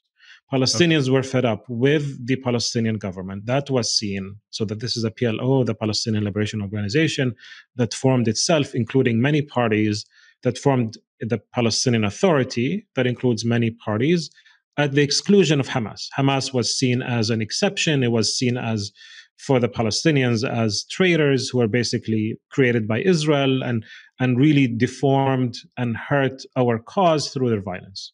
However, by the 2000s, Hamas was seen as as these resistant fighters, these freedom fighters who were not co-opted by Israel and by the US. The PA was seen as the contractors of the occupation. They did not provide freedom or justice for the Palestinians, but they basically became the normalizers of the occupation.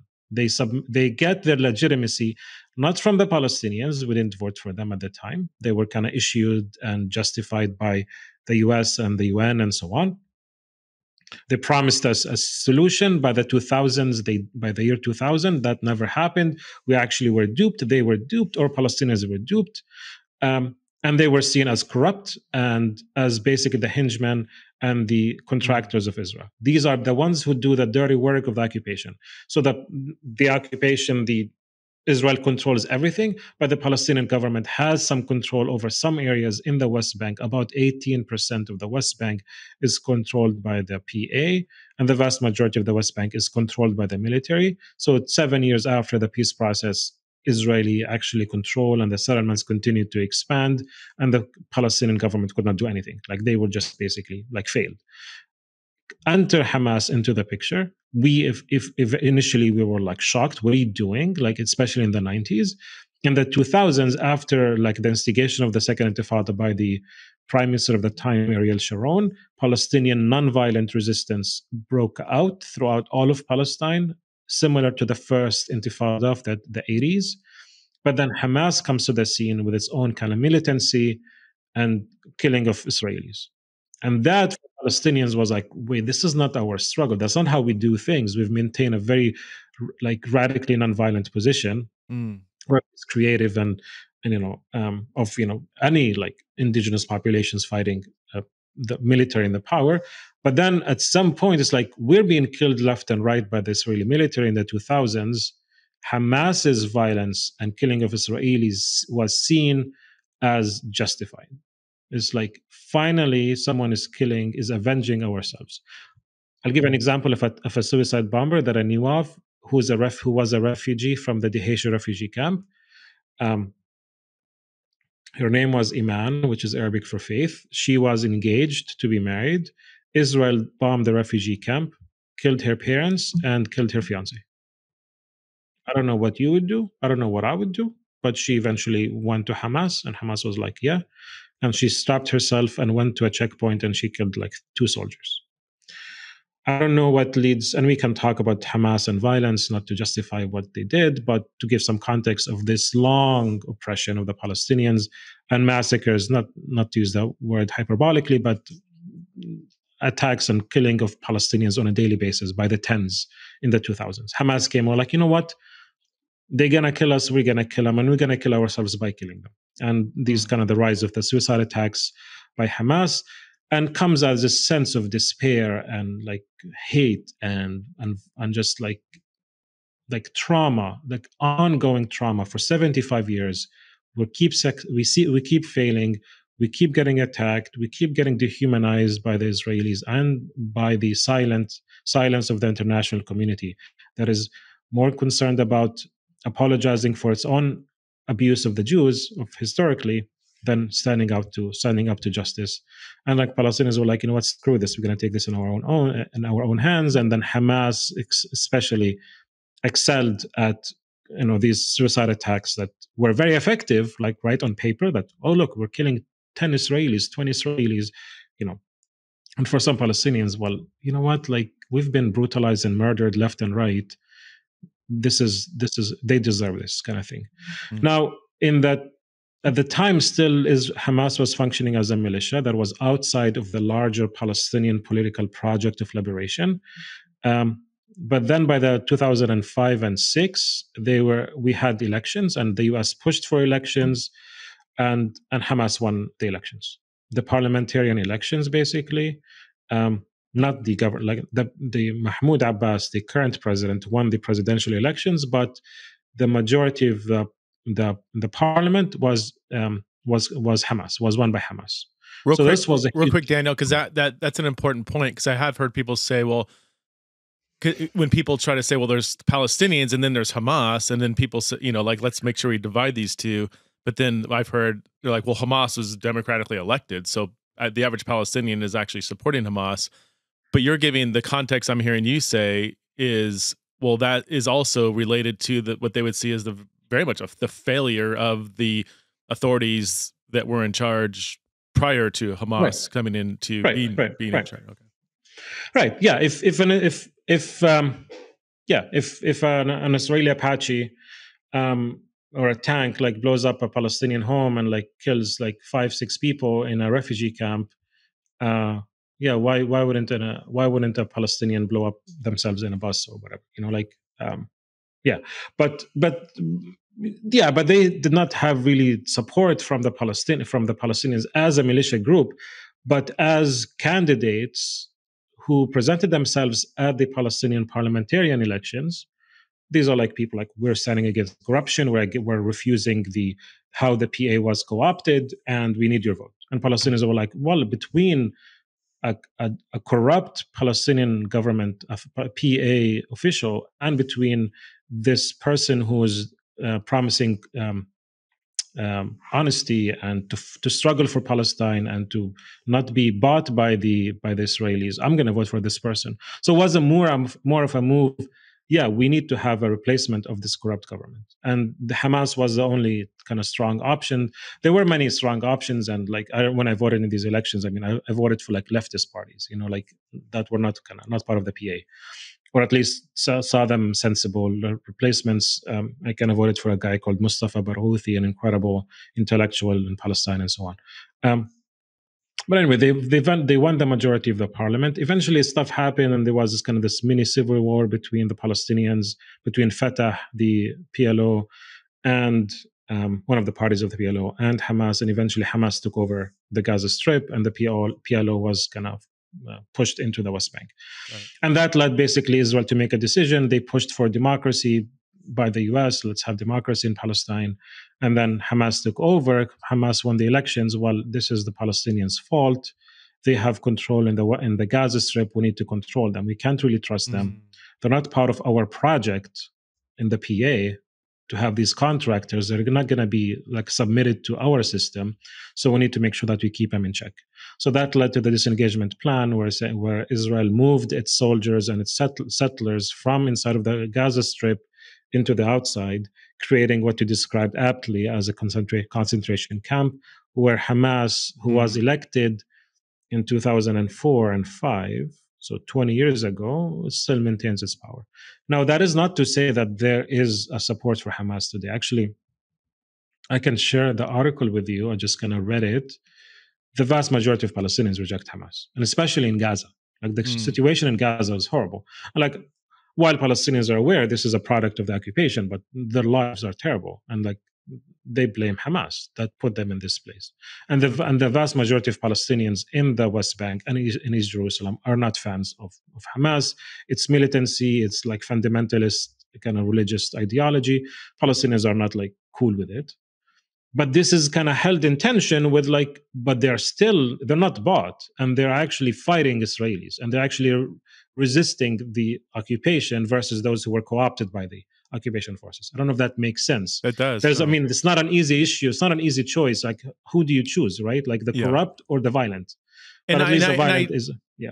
And I just want to add, I mean, it's so obvious to me, just to make sure it's obvious to everybody else that like, you're not just, you're explaining and giving context to stuff. It's not like you're justifying.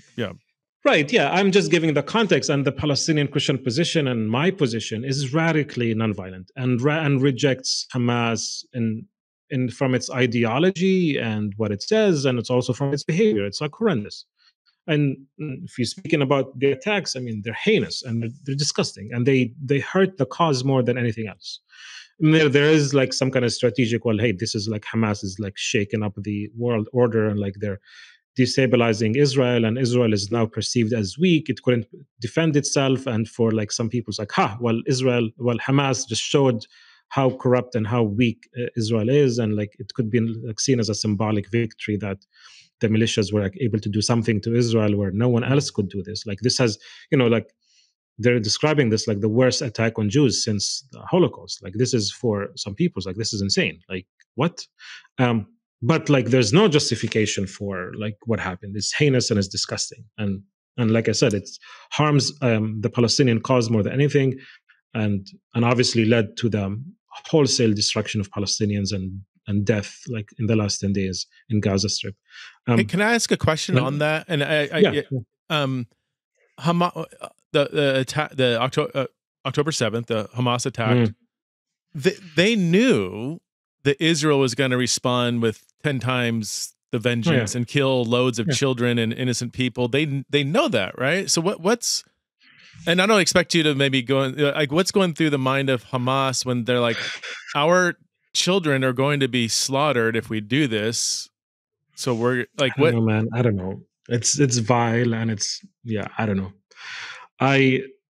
So one theory that I've heard, and I is that yes, they know all of that, but that would be kind of the price to pay to get international attention and sympathy when you see a bunch of children being slaughtered in Gaza, which they knew was going to happen. That's going to, in a sense, kind of garner people saying, wait a minute, and draw attention. Like I think a lot of people are saying, we weren't actually that aware, to our own fault. We as me representing the world or the West Yeah. or whatever, like, oh my word, we're not okay with children being slaughtered in retaliation. Take care of Hamas, whatever, but the way to like retaliate against Hamas is not to kill children. Like, that's not. Yeah, I just do not think that Hamas expected that they could cause so much damage. I don't think these are like guys who went on motorcycles and they just went around and like, man, the whole thing is so confusing. How did they break out of the jail? How did they break out of the concentration camp? The border is the most secure border in the world. Like, Yeah. Trump and his friends are like, look at Israel. Look how Israel is successful. We need to emulate Israel. You want to tell me that the Hamas militias went into Israel for 6 hours before any military Yeah, I person don't would show understand up? that. The most secure, like they have, I heard like Israeli veterans talking like who served at the Gaza border. They're like, we have underground sensors. Anyone who even comes close to the border is going to be notified. They have like automated machine guns with AI that can shoot at anyone who come close to them. My word. You know, they have cameras. One person was saying like, four of us watch the screens for 4 hour like stints, just watching the screens on and on. What do you mean? Wow. Like you see the footage of like them with a bulldozer coming and opening the fence and like walking through and dancing. How is that possible? So I don't want to. I don't know. This is confusing to me. How does that happen? I shudder to think that this was coordinated between Israel and Hamas. Like I just like blow my mind, and I just like I don't know how to think about this. But I don't think Hamas was aware that it could do this. Was Iran? There's something people are there's something theorizing off that with all of this. Yeah, Anyway, no, I think a lot. Everybody I listen to is like saying the same thing. Like, this doesn't make sense, and we can lots of conspiracy theories. We can, one conspiracy theory was, Netanyahu is so unliked by the people that something like this could garner support if he. I don't even sacrifice his people and then take over the Gaza Strip and then I don't want to deal with that. Right. I don't want to. I let the conspiracy theorists deal with this, but it's very troubling and very confusing. And I would love for us to get some information. Like, how did this happen? All I would say, Hamas went through, and I think they would have expected some quick resistance from the Israeli military. They would not have been able to cause so much damage. But then they went through and they did what they did, and it's heinous and it's disgusting. I don't know what they were thinking. I think they were thinking that taking hostages would help. So when this happened on Saturday, and I don't know how much of this stuff makes it to the West, but Hamas's response: we took hostages and we're treating them well, but we did this so that we can trade them with Palestinian hostages or Palestinian prisoners. Israel calls them prisoners. For the Palestinians, these are hostages taken by a foreign country. We didn't represent, they're not our country, and they take them from their homes and they kidnap them and they put them in jail without any due process. And for the Palestinians, these are political prisoners kidnapped by a foreign country, and Hamas thought that by arresting civilians and prisoners of war, they can use that as a bargaining chip to get Palestinian prisoners out. They assume that I don't know, I don't want to like explain Hamas. I think I don't want to do that work, but they assume that because they have the hostages in the Gaza Strip, they thought that Israel would think twice about bombing the Gaza Strip. And as far as what we know, at least what Hamas had said, so far 22 Israeli hostages were killed by the bombing. So they were like, hey, I don't think Israel is going to bomb. They don't really know what's happening in Gaza. Let's see if we can use this as a bargaining chip. They released a video of an Israeli French woman who spoke in the video. Yeah, I saw who's that. Like, hey, I'm treated well, but I need to get out of here. And I think, and Hamas, I think 2 days ago came out and saying all of the foreign nationals we want to give them back. We want to let them out. These are our guests. Not that I want to like humanize them, or I want to humanize anyone, but not to like make them into angels. They're not angels, but they're saying our fight is not with the French or the Americans. We need to send these out. Our issues with the Israelis. And these are our guests for now. And whenever the opportunity presents itself, we want to take them out of the Gaza Strip. I don't think Israel is interested in this, and they continue the bombing of the Gaza Strip right now.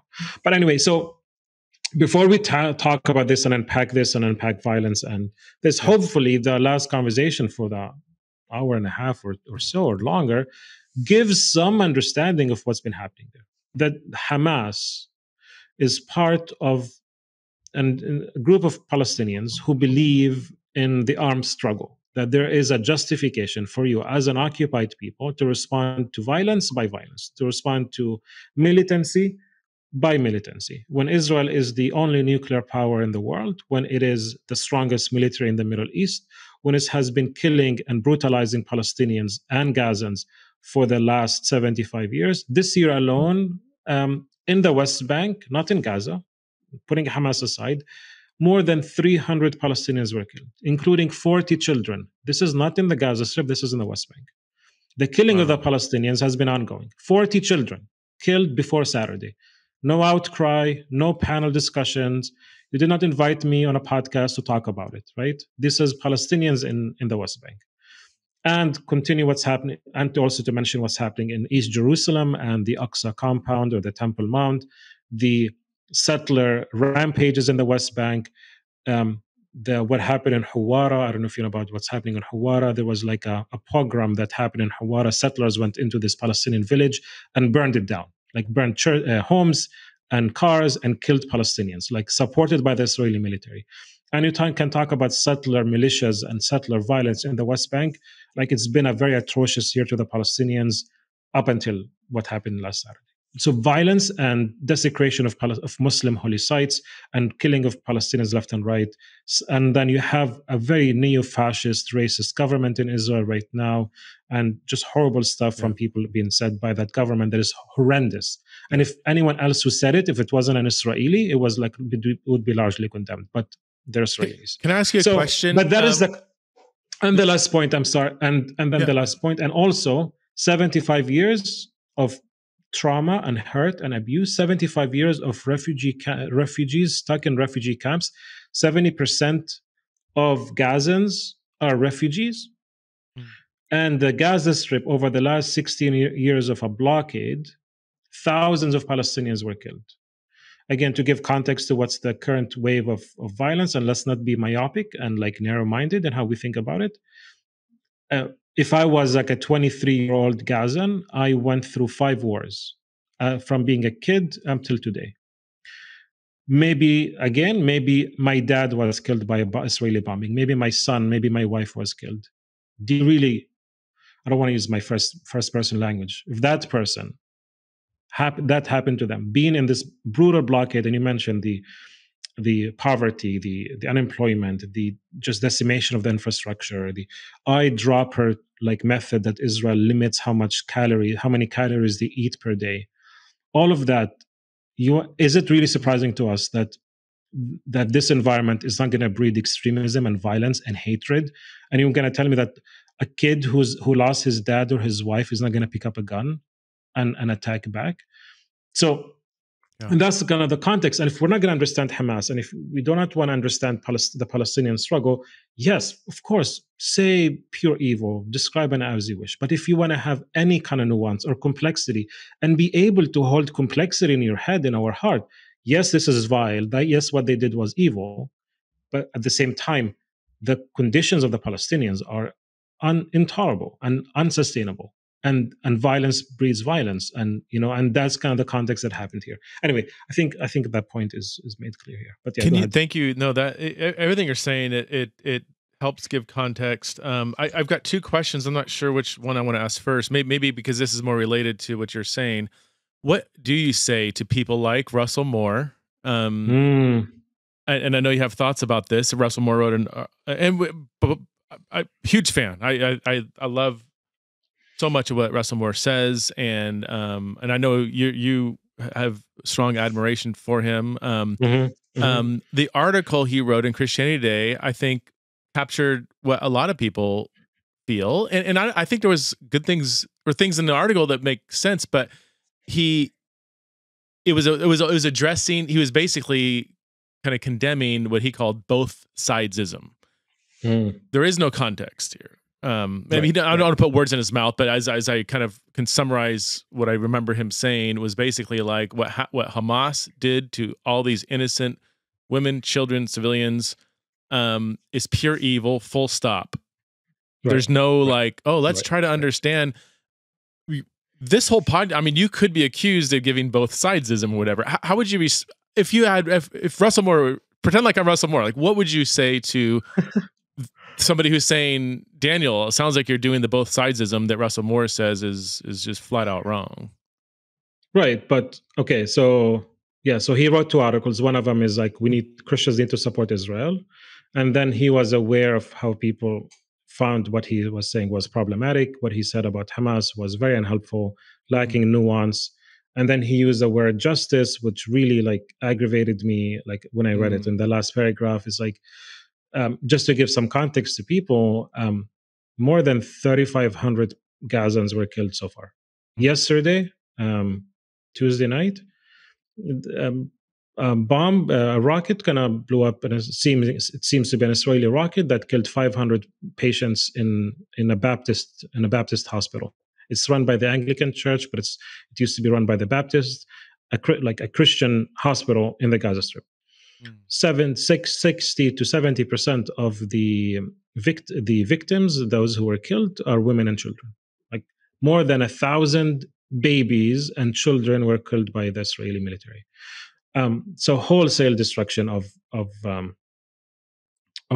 everything, just everything is destroyed. Like white phosphorus is being used, collective punishment, which is a war crime, denying them basic access to water and electricity. All of these are war crimes according to international law, and it's justified. And Russell Moore and others would justify this using just war theory and all that nonsense that that violates just. That's not just war. Targeting non-combatants is one of the 7 violation of one of the 7 criteria. But it's not non-combatants. This is collateral damage. They're not humans. They're just collateral damage. No, we're pro-life. But not the lives of Palestinian babies. Just our own lives. We're not really pro-life. We're just anti-abortion. But we don't really care about life. So to go up, and so that was like dark, but it's really like true. Like we can, and you see the apologists, and you see them Christians and everyone else, and Fox News and everyone else, like it's Hamas's fault. You just blame the victim. It's like I talked with Palestinians in Gaza. I have friends in Gaza. I mean, I haven't really talked about this.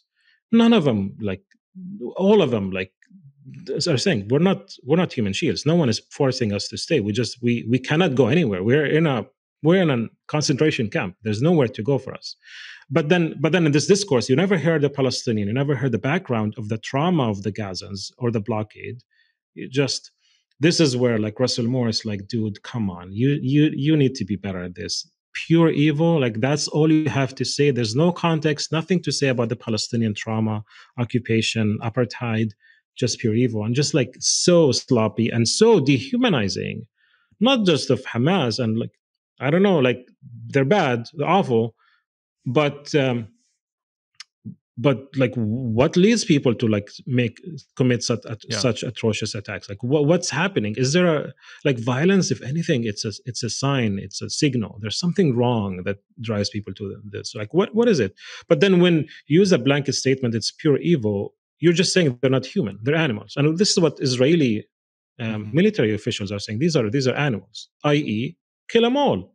And if humans, if like civilians stand in their way, they're collateral damage. So either way, Hamas or civilians, both of them are animals. Both of them have no dignity, no worth, no story, no context. And Palestinians are continuously being denied context. To respond to Russell Moore, all you need to do is just have some nuance. We're not saying that Hamas is targeting civilians, which also like not to like question too much of the official narrative, but we don't really know how many of these were like soldiers, how many of these were civilians. We don't really have accurate information. There's a lot of propaganda. Israel controls the narrative here, but this targeting of civilians is abhorrent, and I think we have enough evidence to say that Hamas did that. We also have records. We have also reports from from Israeli survivors of what happened, saying that the Hamas kept us in homes and the Israeli military came, then they bombed everyone. Like I just listened to a radio interview with an Israeli woman who survived, and she was like, the Hamas were just kind of treating us she said, humanly. And then the IDF came, and then they used a tank and they bombed the house and they killed all the hostages, the Israeli hostages, including the Palestinians. And she was only escaped because a Palestinian Hamas militant kind of helped her to get out. So there's a complication of the narrative and propaganda there. But anyway, I don't want to whitewash anything here. I think what happened was atrocious. But if you want to just give that blanket statement, these are pure evil, of course there's no comparison. There are no both sides here, because one is pure evil and one is justified. And I'm saying, if you, Russell Moore, just spend some time talking with a Palestinian, talking with a Palestinian Christian, talking with a Gazan Christian. If you don't want to talk to Muslims, I get it. You don't want to talk to Muslims. They're kind of scary, right? They speak Arabic. Don't talk to Muslims. They're kind of scary to you. Talk to Christians in Gaza. Try to understand what they're saying. Talk to us like Palestinian Christians. We've been talking and shouting at the top of our lungs for years. Like, try to understand. Pick up a book. Pick up a book about the history of the conflict. Pick up a book by any Palestinian, a novelist, a short story writer. Try to understand something. But if in his narrow thinking, pure evil versus justified self-defense, of course there's no both sides here.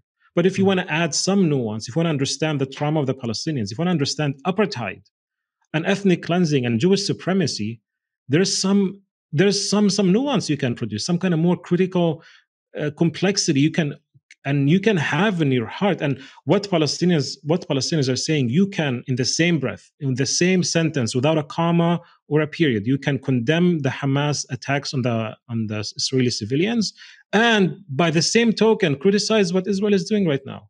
Like, if your heart goes out to the Israeli civilians, and your heart doesn't go out to Palestinian civilians, if you're criticizing Hamas and not criticizing what the Israeli government, the racist neo-fascist government, has been doing for years, if you're not criticizing the objectification and oppression of the Palestinians by the Israeli military, and if you're not criticizing the American unconditional support for Israel, it's understandable. You're a product of a white supremacist ideology that sees the Israeli as a human and the Palestinian as subhuman, as an animal. We have, again, like I said this, we have no context, we have no story, we have no trauma, we have no, discourse. We are nothing.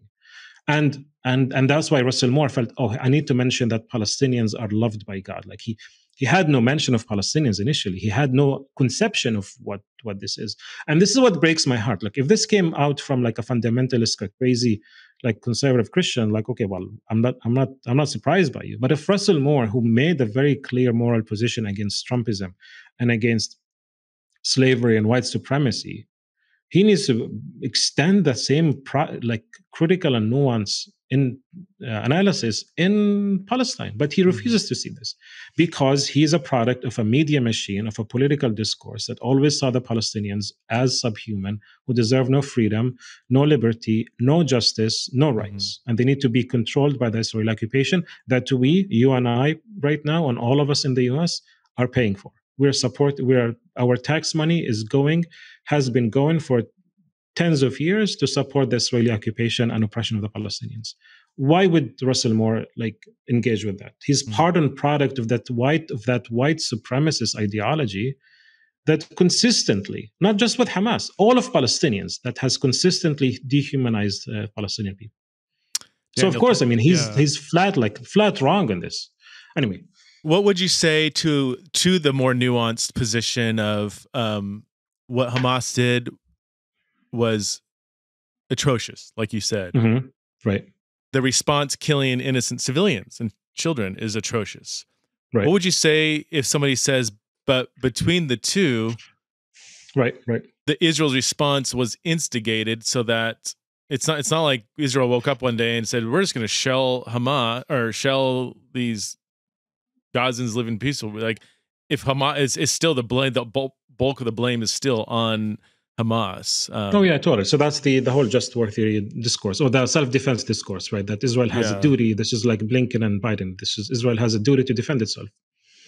Killing Okay, well, babies isn't defending it. I don't like that. That language is so problematic. yeah, If it's you want to call horrible. it justified vengeance, we can talk about that.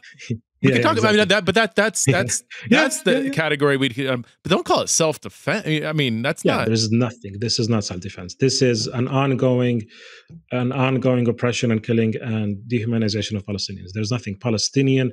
I mean, you're hearing this left and right, and we've always, and this is like where the West doesn't get it. We've been like, there's nothing surprising to me about the killing of like 1,000 Palestinian kids. Like, this is the same racist ideology from the get-go. Why is the killing of Palestinians in Gaza different from the massacres in 48 and 47? Mm, Like, why is it different? It's the same ideology. Or why is it 300 Palestinians killed in the West Bank this year? Last year, 2022, was considered the bloodiest year for Palestinians wow. over the last 20 years. Last year. did we Yeah. did we talk about it? No. In 2014, 2,000, is it 1,000 or more than 1,000 Gazans were killed.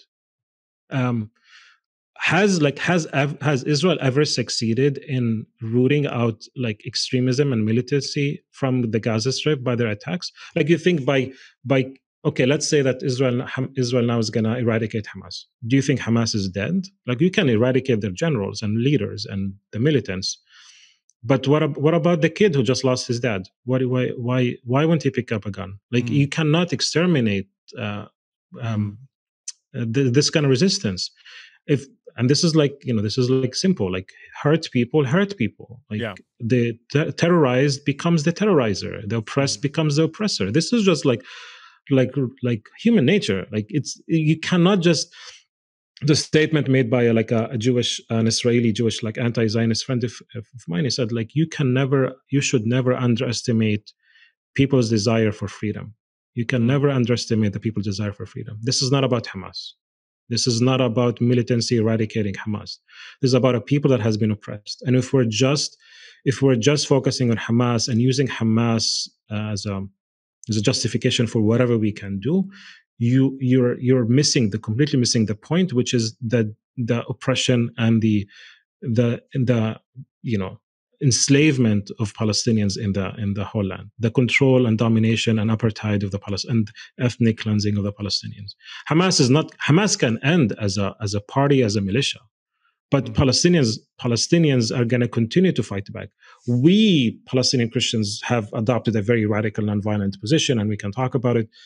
And Palestinians at large have also adopted a nonviolent position, whether mm, it's boycott and divestments and sanctions, mhm, whether it's nonviolent, protests, whether it's like speaking and writing and like the mm, arts and music and like what we call the creative resistance or the beautiful resistance. Like, Palestinians are one of the most creative people in the world in the way how they express themselves and fight against, finding humanizing ways to oppose and reject fight against the occupation. Some of us are like, we're brutalized, and the only rational response is to defend ourselves in any ways necessary, and that includes militancy. So the Palestinian spectrum of resistance is very wide and diverse, but to assume that the ongoing slaughter of Palestinians is going to suddenly lead to the eradication of militancy is ridiculous. What's going to lead to the eradication of militancy is to grant people their dignity back, give them freedom, give them justice. And this is the biblical understanding that maybe we can kind of finish our discussion here. mhm, There's a biblical principle here that is given to us by the prophets, by Moses in Deuteronomy, and by the prophets in Isaiah and Micah and Amos, about justice, about the idea of justice, and only justice you should practice, so that you can live in the land, to do mhm, justice and to love mercy and to walk humbly. My son's name is Micah, and like, he mm, was born in June, and this is like my wife's and I's prayer, to do justice and to love mercy and to walk humbly with God. And that's kind of our desire for our people. But if there's no justice, there can be no peace. And Israel has created this myth and legend here. And the Zionist machine in the West is so powerful that everything is fine. It's just those extremists in Hamas. No, this is a system of mhm, oppression. And you think that peace, just like in the Roman Empire, can happen when you subdue people. And we're saying, you cannot have peace without justice. Justice has to happen. Palestinian rights have to be guaranteed. The end of the occupation has to come. International law has to be upheld. Justice is established. peace is a byproduct. Is you don't pursue peace, you pursue justice. If justice is established, there's no one would want to pick up an a gun. You live in peace, and then you can have reconciliation. But if they cannot have reconciliation without peace, you cannot have peace without justice. But that's how we need. This is the biblical framework. This is the ministry of Christ, who comes, and our understanding of God, who to be on the side of the oppressed. And this has kind of been synthesized by Black theologians and African theologians, and the preferential treatment or preferential option for the poor, that God is fundamentally on the side of the oppressed. And Christ offers us a way out. In the Beatitudes, when he talks about those who hunger and thirst for justice, blessed are they. And then he proclaims his ministry in Luke 4 to be of liberation and freedom and of justice for the world. And then the gospel of Christ is this universalization, a beautiful image of the kingdom of God that comes from within and expands and have this banquet image of restoration and healing, where there's no Jew and Gentile, all are one in Christ Jesus. And all of us are living in that state, that prophetic, what we call the prophetic imagination, where the lion and the lamb lay together, when nations do not hold their sword anymore, but they beat their swords into plowshares. That's the biblical image that is consistent throughout the whole text, and that is fundamentally shown to us through Christ, who rejected violence and oppression and showed us a way of the cross that flips suffering and flips oppression and injustice on its head and provides a new life and a life more abundant. So that is how we need to think about it, rather than this vindictive just war nonsense that we have used to dehumanize people. I've taken. I can't believe how long this is. So I apologize. I do have one more. It's a question that's been lingering, and I think other people are wondering. What would you have Israel to do? So put yourself in. You are Benjamin Netanyahu. Hamas did this attack, and I know all the context. That's probably really offensive. But what would you, from a political standpoint, not as a nonviolent Christian, but as what does Israel do? Just nothing, or because that's what people are asking when they're like, the people that are like, I'm against the killing of the Gazan baby. Like this, the whole thing is so messy. But what should they do? Just let. That's fair. I think I tried to answer that question previously. Oh, you're talking about right now? What should right? Yeah, more do? Right now, not more right now. I guess what should they do? Two-state, whatever, and free the. I mean, there's right. Yeah. The end of the occupation and the two-state or one-state solution. We can talk about that. I think if there's any statesmanship, if there's any desire for truth and for goodness, Israel is not going to respond this way. Hamas was clear about its demands, and there could be some kind of process of negotiations and discussion about how to work this out. I think there should be some process of justice. I don't know how that justice works in this reality. I think it is expected for Israel to attack Hamas. Israel killed all of the militia members who entered into Israel, so I guess there was some kind of retribution there. Israel is not in a good place where Hamas is embedded in the population, and Hamas functions and uses guerrilla tactics. I don't know. I think it needs some kind of statesmanship. It can it requires some kind of wisdom and care, and the U.S. actually playing a significant, important role here. The Israeli attack is expected. I don't think we expected this much loss of human life.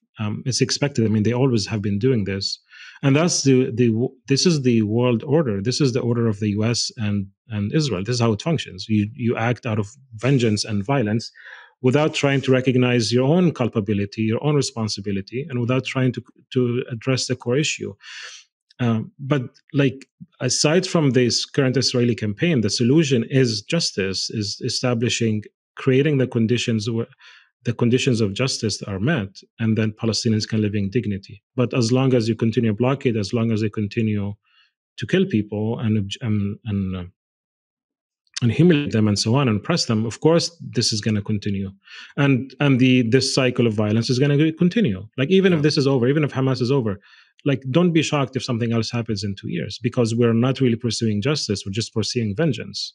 And as long as the same system of supremacy and oppression and violence continues in Palestine, this is always going to escalate.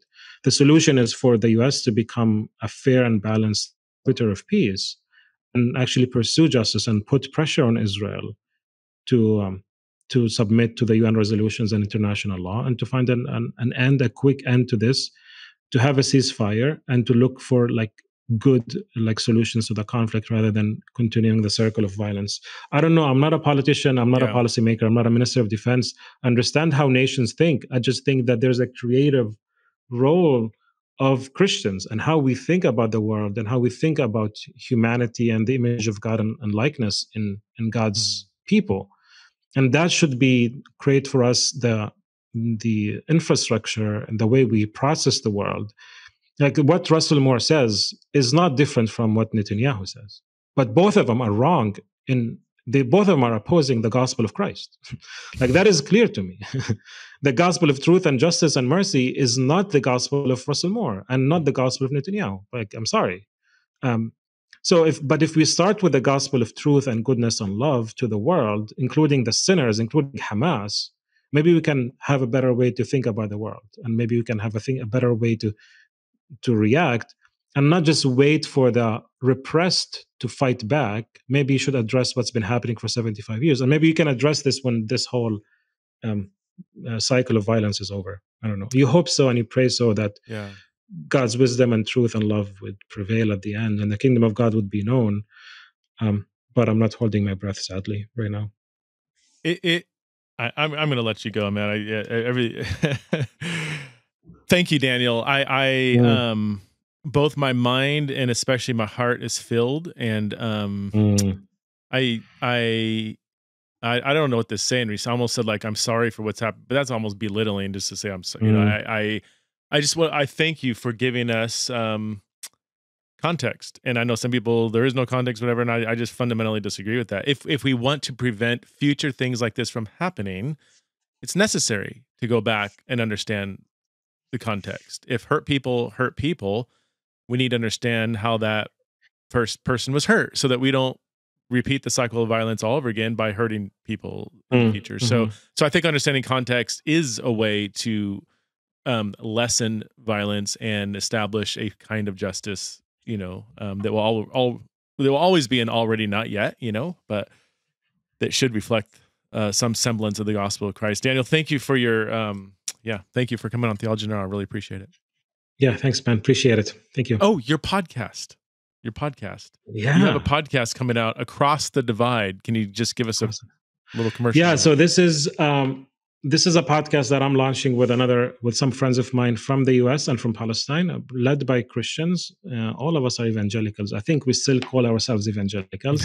And we are basically trying to unpack a lot of these issues that I talked about, especially through the lens of Christ, especially through a Palestinian Christian reflection. Palestinian theology has been going on for a number of years, for tens of years, for decades now, and we've been dealing and thinking about our lived reality for a long time. I think a lot in the West tend to pontificate and just talk about us, and while silencing and ignoring us. And I think this is kind of our attempt to have these conversations about faith and politics, about our lived reality, and try to see what the Bible and what our faith can tell us in response to what we're experiencing. So it's a conversation between friends, and we're having interviews with people. We have some like really cool interviews lined up right now by American pastors, Christian Palestinian pastors, and theologians, and so on. Discussing issues like why Palestine matters, discussing justice and spirituality, and we're going to be talking about Gaza next as well. So yeah, hopefully a good conversation at the intersection of Palestine, at the intersection of faith and politics in the context of Palestine-Israel. So yeah, check it out, you guys. Across the Divide. By the time this releases, it may be out or about hopefully, to be released. So again, Daniel, thank you so much for your heart and for coming on Theology Now. Thanks, man. Thank you.